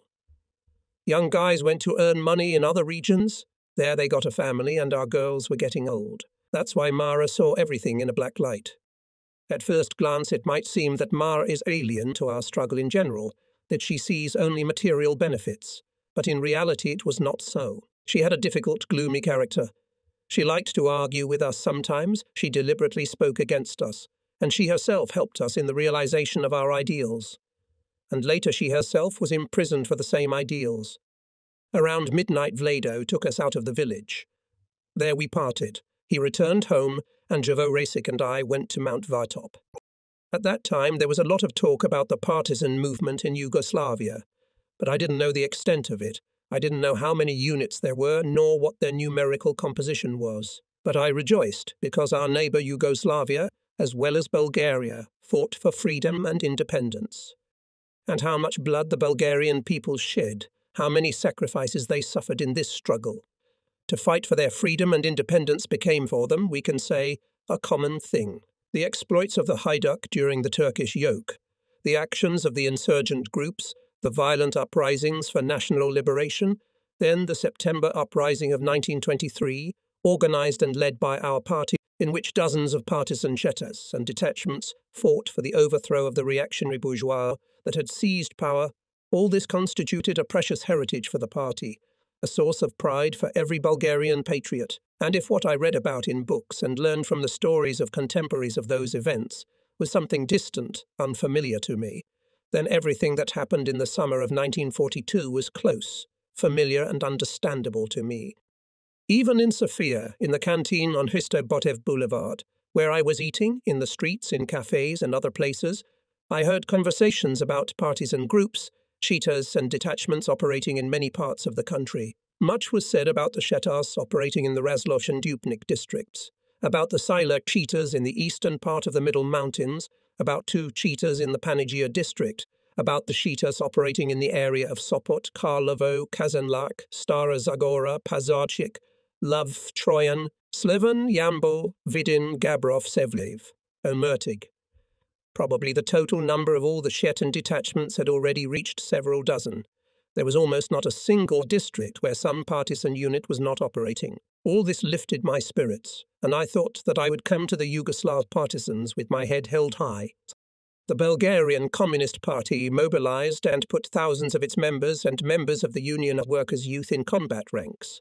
So we have our own considerable experience of partisan struggle. And since the joint struggle against the common enemy required the exchange of experience, coordinated actions and mutual assistance, my goal was to contact the Yugoslav partisans. That was how I understood my task, and that was what I strived for during all my meetings with the Yugoslav partisans and their leaders. In the beginning, the road was steep and difficult. The higher we climbed, the more effort we had to expend. I was bending under the weight of a 10-kilogram satchel, but concentrating on overcoming the difficult path. I did not notice how we climbed a steep slope and suddenly found ourselves on a spacious clearing, a mountain plateau. In front of us, far to the north and west, the outlines of the snowy mountains of Serbia sizzled in the pre-morning gloom. From time to time, Rasik stopped, smiled contentedly at something, loudly sang a partisan song. The glades picked it up, passed it to the hills, and the song flew forward, just where Rasik was walking quickly and confidently. The golden disk of the sun slowly broke through the grey streaks of fog that covered the horizon. Its rays, drilling through the dense blanket, crept across the valleys and hills, chasing away the November morning chill, touched the cooled earth, warmed it with its heat, and it softened, emitting a light pale vapour. The dark cloak of clouds lifted above Zimpol, and immediately under it the reddish roofs of the villages, awakened from a deep sleep, fled from the valley and laid down at the crest of the mountains. The grass warmed by the sun also revived. The ice crystals that had frozen on the leaves overnight cried, dropping small tears. Over there, Rasik pointed to the northwest. There lies our village, the heroic village of Korne Trava. We say, Korne Trava, Burkina powers, Rasik said proudly. He paused for a moment, twirled the tips of his moustache with his fingers, and a smile blossomed on his face, revealing 2 rows of teeth as white as snow. My companion was in a surprisingly good mood that day. He spoke fascinatingly about the guerrillas, about their fighting, about the commander of the BKOK, who was in the vicinity of Korne Trava. He also spoke about the difficult life of the Yugoslav population and about the prospects of the liberation struggle. All this fueled my impatience, increased my curiosity, gave rise to new questions to which I waited for answers, and although we had been on the road for several hours, I did not feel tired. At last we crossed the plateau and began to descend. The frost-whitened glade was behind us. Now we were walking along a road cut by the beds of dried-up rivulets. A few pairs of oxen were wandering slowly ahead. If they ask you who you are and where you are going, tell them that you have been appointed teacher in the village of Brod and that you caught up with me on the road, Rasik warned me. Between good people there are bad ones, and our business requires strict observance of conspiracy. When we had caught up with the wagon, they were lumberjacks. We passed them and approached the Todor of Simahala, Rasik sang. It was a conventional sign by which Rasik told the guards of his village that everything was in order, and at the same time received a signal from the guards that the way was open. In the evening there was a gathering at Rasik's house. Many girls came, of whom I remember sisters Savka and Dragika, little Vera, Nadia from Popova Mahala, and some others. There were no boys. They had gone to the partisans. At first Rasik introduced me as a teacher who had come to take office, and I had to play this role in such a way that no one would have a shadow of doubt. But when 3 guerrillas came to the party and we were alone with them, it was probably clear to everyone what this teacher wanted. We left the party around midnight. There was usual silence in the mahal. All the windows were dark, a precautionary measure in case the police, who occupied the best building in the centre of the village, came. There was a guard in the mahal around the clock. This service was performed by girls. In case of danger, they notified the responsible comrade from the party group or organization, and the latter, for his part, decided whether to offer armed resistance or to take the people into the forest. 2 partisans were dressed almost identically. Breeches, half-coats, high shoes with horseshoes and pilots. Two had rifles, and the third had a pistol and two small egg-shaped grenades on his belt. The one with the gun, tall, black-haired, black-browed, with a smooth-shaven face, introduced himself as Vaso Smajevic. He was Serbian. Having graduated from the Faculty of Law in Belgrade, Smajevic had gone underground from the first days of the German occupation and then joined the armed struggle. He was now secretary of the Vranje District Committee of the Yugoslav Communist Party and was responsible for the activities of the party organization of the Kronotrava district, where, compared to neighboring districts, the partisan movement was the most developed. The other comrades were younger than Smajevic. Milovan was in charge of the Communist Youth Union of Yugoslavia, and Sreko, as a local, guarded them and was their guide. He was proud of the fact that he was from Sionene Trava and knew many guys from our villages. We stayed up all night. It was spent in conversation, during which we asked each other questions, shared information, and thoughts about foreign and domestic political events. They wanted to know more about the situation in Bulgaria. I wanted to know more about the situation in Yugoslavia. The Germans had occupied Bulgaria without a declaration of war. They came to us with the consent of the government of Tsar Boris and tried in every way to make themselves look like friends of the Bulgarian people. The Bulgarian fascists associated this occupation with the creation of a greater Bulgaria in which the Germans were given a primary role. In this situation, the Tsarist army remained intact. It represented the main armed force of the fascist power, and it was entrusted with the task of persecuting the partisans and strangling the liberation struggle. This circumstance greatly complicated the work of the party because the decomposition of the army and its transition to the side of the people required not only a lot of effort, but also a lot of time. A serious obstacle to the rapid expansion of the armed struggle was the lack of weapons. Party figures, having gone underground, had to collect a cartridge each, a rifle and a pistol, often rusty and of a pre-fashionable type. It was impossible in one night neither to analyze everything in order to penetrate deeply into all the issues at the center of attention of both brotherly peoples, Bulgarian and Yugoslav, nor to foresee all the details pertaining to our joint actions. We intended to meet and discuss these issues many more times. There were many days ahead of us, and time was working for us. From Todoropsi we moved to Popova Mahala. It is difficult for me now to describe the places through which Sretko led us. How many times we slid down, how many times we fell, how the bridge over the Kronotrava river broke under us, and how we, soaked to the skin, gnashed our teeth against the cold until we reached the house of the cheerful girl Nadia. The adventures that accompanied our journey did not make much impression on me because all my attention was absorbed by the forthcoming meeting with one of the Kronotrava detachment. I kept thinking about how the partisans looked like, how they were armed, how long and intense their battles were, what their ties with the people were. Dawn found the four of us in a small clearing, above which several old mossy beech trees crossed their bare branches. Everything was white from the frost that had fallen during the night. The grass, the trees, the little dilapidated hut that lurked at the lower edge of the clearing, and the tall, dry weeds around it. The smallest one, Vasilka, had velvet eyes and rosy cheeks. Her look and smile were inexpressibly captivating, and all this childish charm and innocence could have been lost because of me. This is the inexorable logic of struggle, the logic that the heart and mind refuse to accept, a constant source of internal conflicts. At that time, the only industrial enterprise in Trenska Okolia was the Zlata mine, which was developed by English capitalists. About 200 people worked hard to earn their daily bread. It was necessary to establish contact with these people, to organize them so that they could defend their interests. It was necessary to go to the Paimas with someone who would know both the people and the enterprise. The most suitable person for this was Asen, but seeing how weak and exhausted he was, and how chromatic he was, I did not dare to ask him to accompany me. Yet, as much as I pitied him, I had no other choice, so I had to turn to him. "I will take you," he answered without hesitation. And how could I talk to Angel Stoyanov from Mislovshice? He is a farmer, as I knew him in my gymnasium years, but our task is to attract to the patriotic front also figures of other parties. We'll invite him here. Isn't it dangerous for him to see me in your house? I think not. I know him as a decent man. But even if it is, if you have to take risk. Reason's answers were always decisive, because none of his relatives ever interfered with him. His father, Grandfather Jordan, grazed oxen near the village and watched the surroundings. His grandmother, Marika, grazed sheep, and his wife, daughter, while cooking, made sure that no neighbours entered by accident. Pavlina, though still small, also did her duty. She passed short notes to the secretary of the Okolian Committee, Arso Reshev, with whom the Yordanovs were related, and collected data on the number and intentions of the police.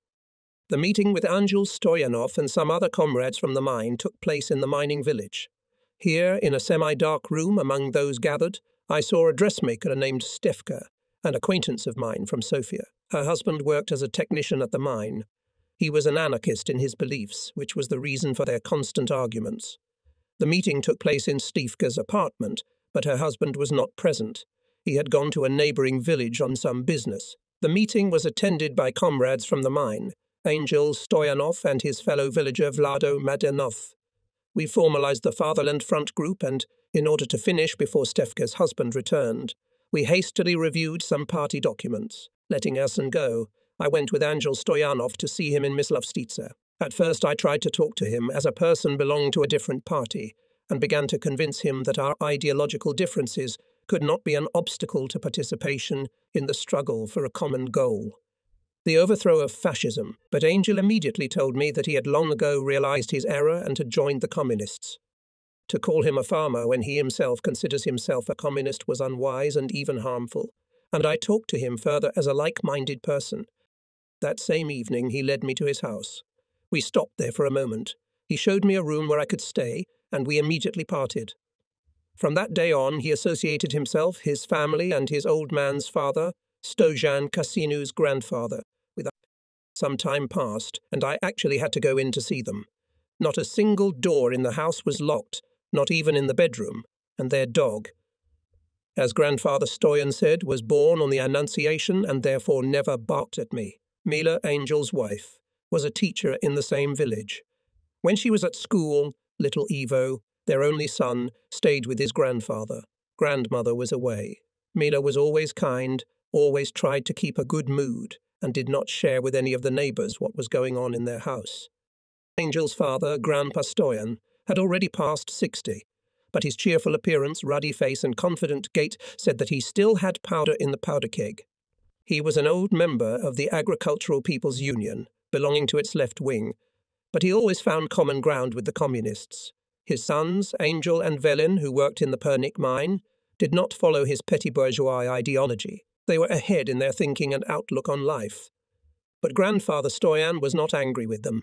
He was pleased that Angel had become the director of the progymnasium in their native village, and Velin was also growing in his profession and enjoying good fame among his comrades. Both Angel and Velin were like their father, especially Angel.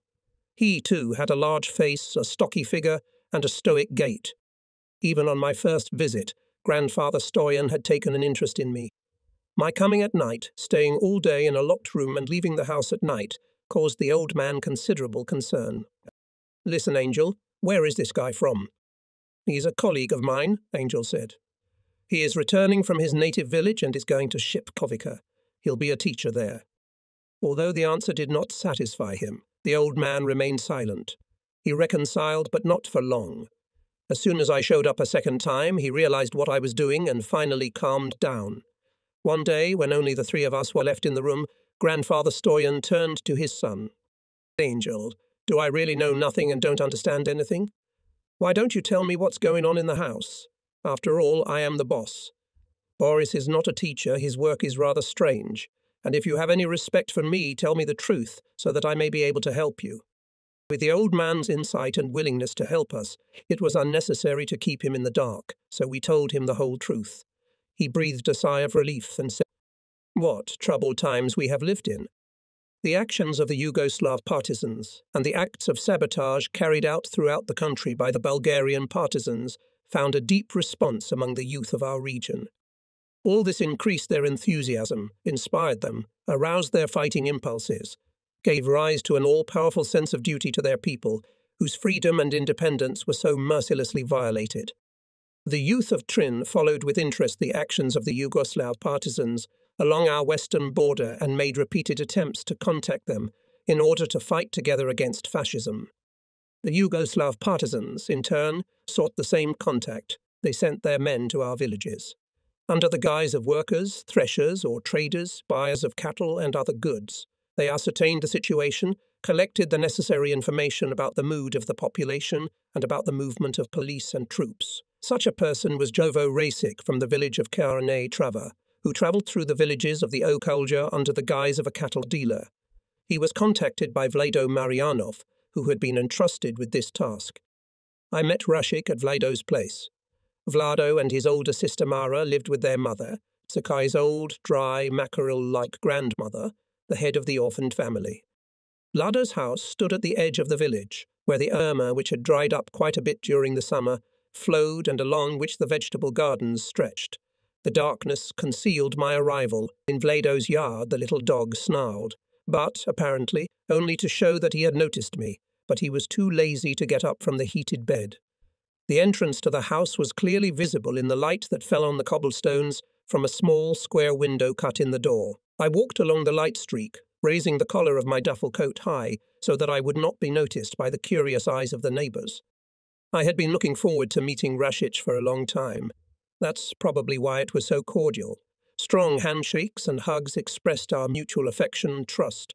Even Tucker's stern grandmother, who was present, did not reproach us for being too sensitive.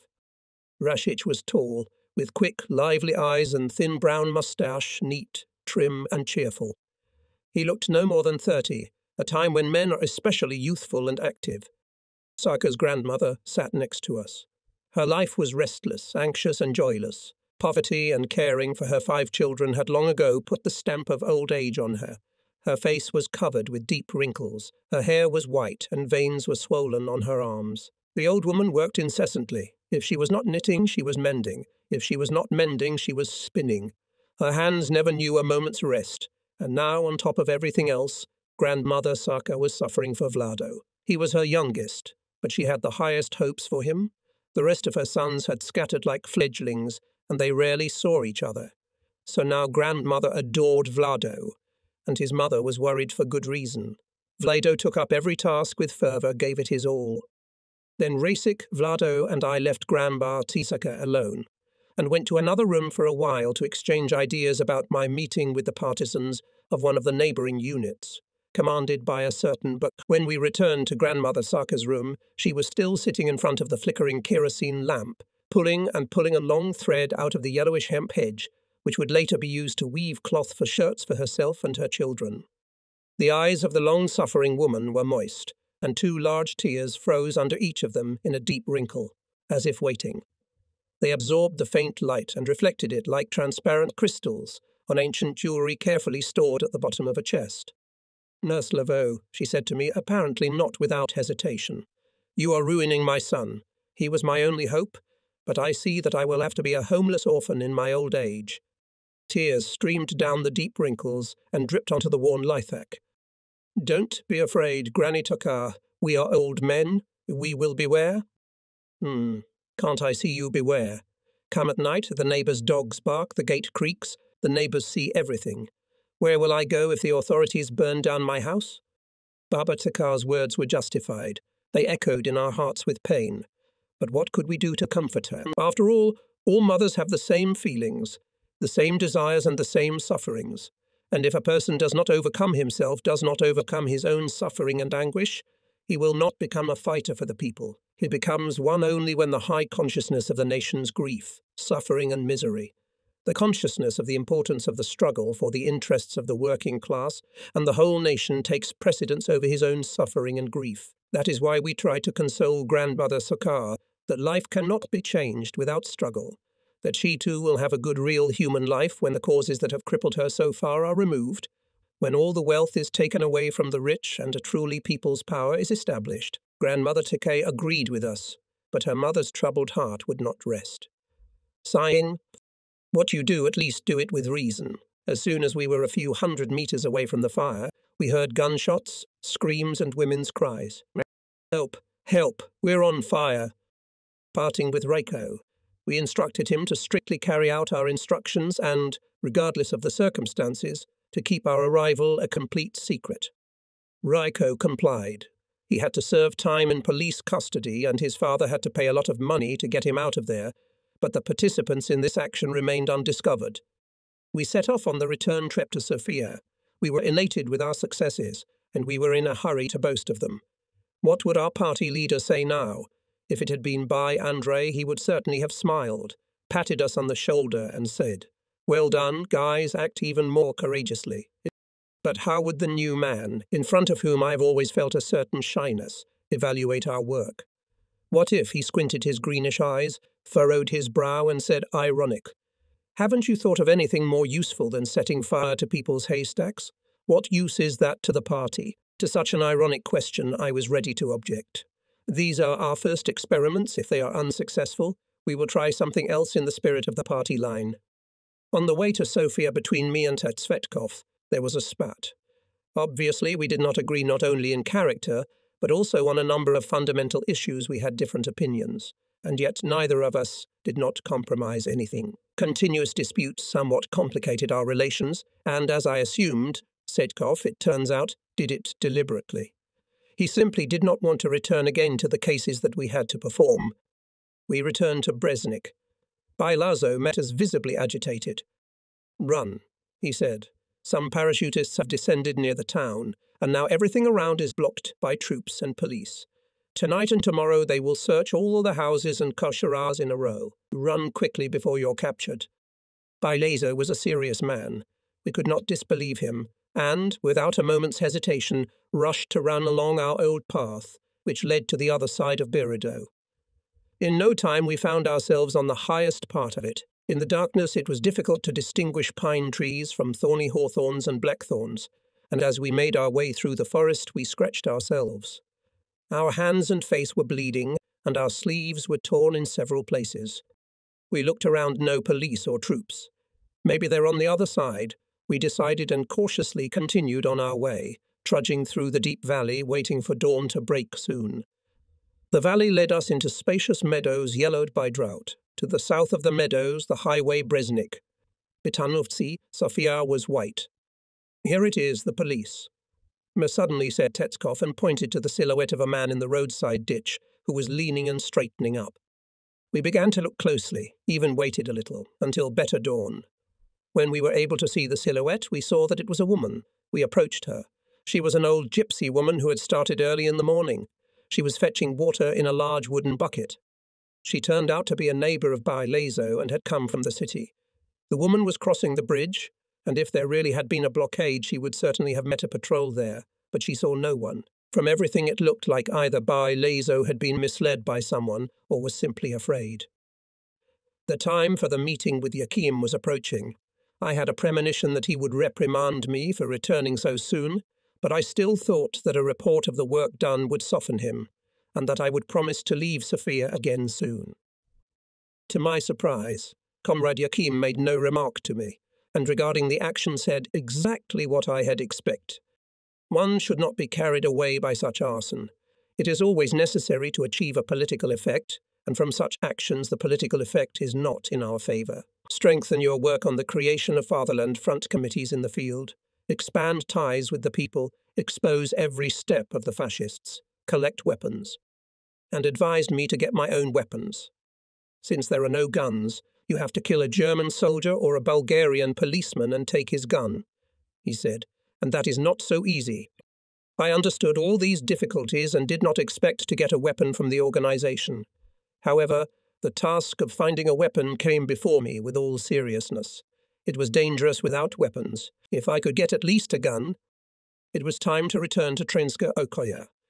This time Comrade Yakim warned us categorically that we should stay there longer, not to hurry back to Sofia. When I left the capital, Tsvetkov refused to accompany me, saying that he would get there himself and meet me at the well where we met the peasant woman and Natso's grandfather. But I waited for him there in vain. He did not show up at the appointed time or later. It was much more pleasant to stay in Sofia than to wander at night on and off the roads, in rain and cold, soaked, often hungry, and feeling the danger constantly hanging over you, especially as Tsvetkov had no obstacles to legal existence. From that day I was left all alone, moving only at night, not using any means of transportation, neither train nor horses. On the instructions of Comrade Yakim, Slavchotev Tvetkov was exposed for cowardice and completely stripped of his trust. My new position, without a comrade, had both its positive and its negative sides. A lonely man is always exposed to a great risk. Even wolves can gnaw him and no one will see it. But on the other hand, his movement is much easier and there are more opportunities to hide.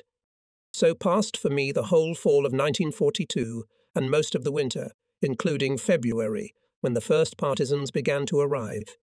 August, September and October were a time of recovery, revitalization and strengthening of the party organizations. During this time I was able to expand my contacts in Brishia-Kokolia by contacting Comrade Tudor Emalinov from the village of Jaroslavsky and several young men from the village of Konska, as well as Comrade Alexander Tinkov from Breznik. I was able to pull threads to other villages in the Okolia. I established contact with 2 members of the underground leadership of the RMs in the gymnasium, in Trainsky, Josif Grigorov and Mitko Kirov. Thanks to them, the work among the students also intensified. A group of the Union of Working Youth appeared in every class and began to operate. I also contacted Comrade Yordan Nikolov, with whom we clarified some questions concerning the structure of the party and youth organizations in Okoli, identified those responsible for the state of the organizations in the individual districts, and discussed with him how we would keep in touch with the Okoli party leadership. I attended the first meetings of communists in the villages. We collected hundreds of kilograms of apples, corn, potatoes, beans, and other products, while the youth carried out an action of sabotage on the telephone and telegraph line and thus disrupted the normal life of the fascist administration. The boys were getting weapons assiduously, and at the sit-ins the girls wrote to their brothers in the barracks not to shoot at the partisans, but to turn their guns against their commanders, who were servants of the car and the bourgeoisie. The meetings took place with great precision. The comrades appeared enthusiastic and excited, and the meetings usually took place at night outside the village. Between the party members and the members of the Workers' Youth Union there arose cordial relations, mutual trust and affection. Party secrecy was strictly guarded, and I now had many more opportunities to take refuge. I also saw Todor Stoichev from the village of Zabel. He continued to grind grain for the poor in his mill, and at the first meeting he gave 20,000 livres in favour of our movement. In addition, I agreed with him on the password with which our helpers in the villages would come to him to get flour for the partisans, which he would give them free of charge. Raiko Nikolov was already free. My sister Nadia and her husband Bon were also freed. At the same time, Comrade Yakim summoned Yordan Nikolov to Sofia and confirmed to him the tasks set before me. He also warned him and the rest of the leadership that they were obliged to assist me and to take serious measures against possible arrest. In case of danger, Comrade Yakim emphasized, go underground immediately. From that time on, I began to live with the thought that I would soon have new, battle-tested friends, underground fighters. A peasant woman with whom we talked at the well, a woman who had experienced and seen a lot in her life, unwittingly suggested to us that her husband could be useful to our cause. And he really turned out to be a man of no accident. Isan Yordanov was a devoted participant of the communist movement.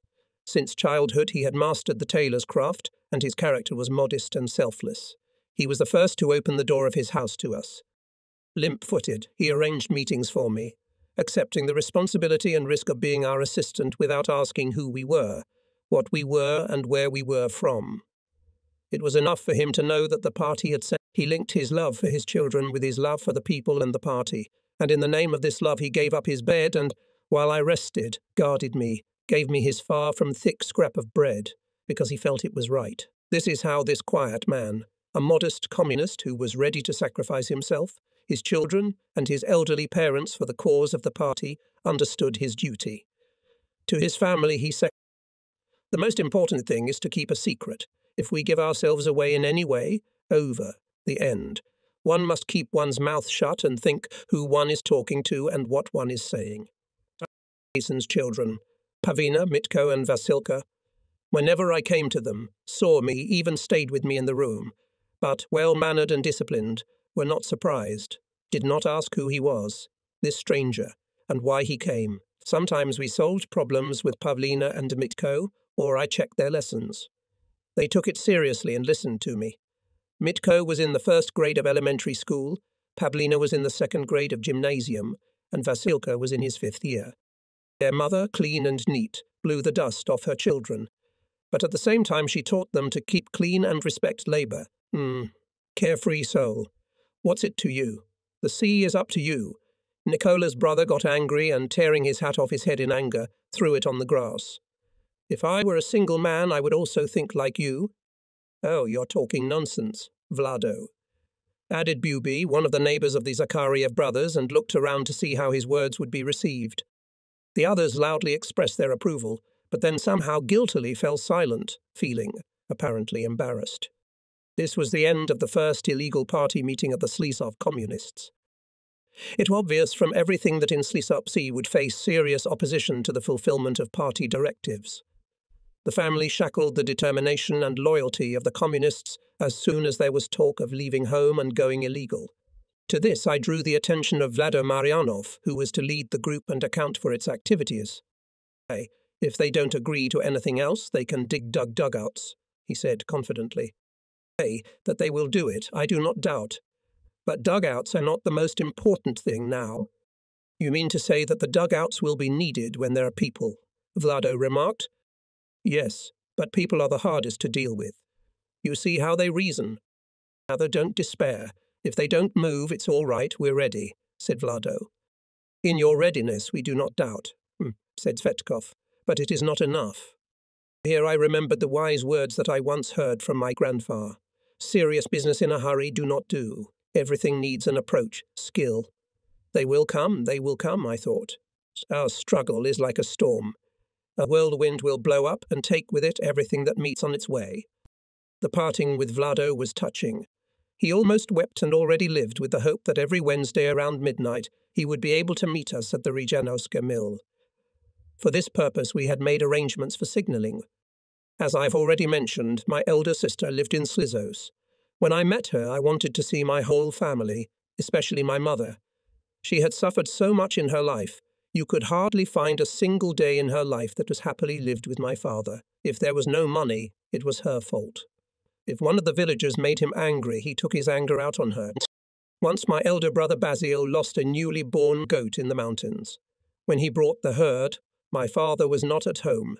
He arrived in the middle of the night, and as soon as he entered the room, he asked my mother about the baby goat. He is lost, she said, half asleep. The father, not knowing how it had happened, whether his brother was to blame or not, exploded like a bomb, and raised such a shout, such a scolding, that he woke up all the little ones. Oh, go and find him now. Go now. And don't come home without the baby goat? Of course, we did not and could not find the goat in the huge, dense forest. But how much time my father ate my brother and mother for this, it cannot be measured. Sometimes he would come into the house drunk. He would go into a kind of frenzy, and none of us dared to let him see him. He would rage like the Janissaries in the old days. He would plant the window frames in the room and leave my mother freezing in the cold winter nights, or he would kick her out of the house, and she would have to spend the night with the cattle in the stable or go to the neighbour's horse. Such a bleak life was hers and ours until we grew up. When I entered the gymnasium, I felt already independent and began to give my father a rebuff, to protect my mother, and did not allow him to abuse her. Her bitter fate tied me to her even more, and I had a great desire to see her. She, in turn, was saddened by my absence and longed for me.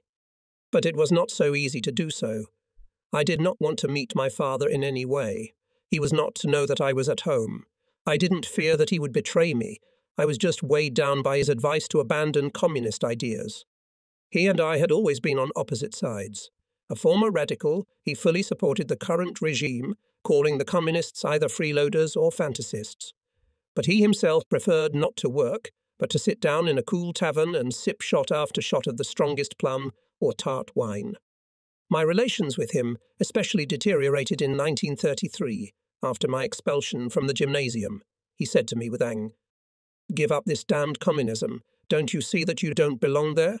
There are special people for this class. You'll get to the point where they'll burn down my house. But you'll be in a lot of trouble yourself. You'll have a lot of grief. There has never been equality between men, and there never will be." The Trinian authorities knew of our quarrels. They also knew that my father hated me, his son, because of my communist views, and this was an obstacle to my coming home to see my mother. My grandmother, my kindly grandfather, who was a Russophile and in all other respects the complete opposite of my father, to meet my brother Pesho, my reliable assistant in my forthcoming illegal work. Our conversations with the youth and older communists in the Breznik and Trinsk districts were generally encouraging. Of course, this was only the very first step. Many difficulties lay ahead, but their nature was already clear to me. Although Slavcho, Saidkov and I had no weapons, we decided to undertake two small actions on the way to Behova, to set fire to the haystacks of the supporters of the fascist power. One was from Setkov's village and the other from my village. After the first action in the village of Ranelug, we were supposed to go to Behova, but it ended in such a shameful escape as I had never seen before. Slavcho got cold feet. As soon as he saw the flames, he gave such a gallop that I could hardly keep up with him, and then he dragged me into some swamp in the Ranelug field, from which we, soaked to the waist, could hardly get out. We reached my village by midnight. The dogs smelled us and barked, but recognizing me, stopped talking. We climbed into the attic of the barn where our two cows stood and settled down on the hay. When the iron hook on the barn door rattled in the morning, we woke up and listened to every sound. My sister Natalia had come in. She and Nadia were twins. Since she was not able to study, Natalia had run away from Sofia and returned to the village. Now she helped my mother with the household chores and worked with her in the fields, very happy to be free from the harassment of the teachers. After milking the cows, she put the milk pots by the door and went up to the attic to throw some hay for the cattle. It was a critical moment. She could either be frightened and squeal with fear, or she could cry, as her eyes were always wet. Thanks to our caution, the former was avoided, but the latter happened. "Oh, brother," she cried out with tears in her eyes and rushed to me. "How did you dare to come? Don't you know that Nadia and Boyan have been arrested?" "I don't know anything. When did this happen?" "The day before yesterday. We got a telegram from Kolo. Koljo was my third brother working on a construction site in Sofia. It was clear that the police were looking for me. That day, although I had the opportunity to see some of my family, the anxiety caused by the possibility of a police check dampened my joy. My mother and grandmother wore black scarves. That must have meant I was dead. Their mourning reinforced and strengthened the rumours that unknown people were spreading. "It's a good thing," I said to Mom and Grandma. "Let people think I'm not alive and don't give them any reason to think it's not true." It was clear to everyone what my mother might be interested in. Her questions revolved around one thing: how I lived, what I ate, where I slept, what they would do to me if they captured me. I assured her that I had food and an apartment, that the party was taking care of me, that I would not fall into enemy hands alive, which in her mind meant that there would be a firefight and I might die in that firefight. My mother was a meek woman.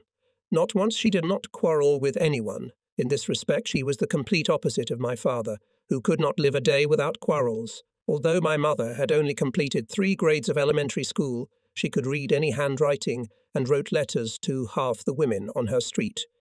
We were 8 children, 5 boys and 3 girls, and no one was sick with any more or less serious illnesses. Mom was just as strong and healthy. She ploughed by herself, reaped by herself, knitted sheaves by herself, spun a primitive windrower by herself, and carried firewood by herself. She was the man of the house. Our grandfather was also a good man. In spite of his almost 80 years, he too could not resist and came to see me. Leaning on a staff, he waddled to the barn, kissed me and said, "You have chosen a good path, but a dangerous one. Beware, don't trust random people. Some people are mean, some are stupid. Still, take care of yourself, Slavcho, take care of yourself, son." My grandmother and mother asked me in one voice.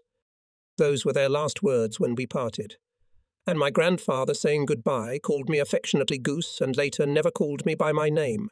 I never saw my father again. I wanted to feel him through my mother and then decide whether to meet him. On the day of our meeting with Raiko Nikolov, I called my 12-year-old brother Pesho, a bright and clever boy, for a confidential conversation. It turned out that gun fever had taken hold of him as well. I don't remember how, but he got himself a gun.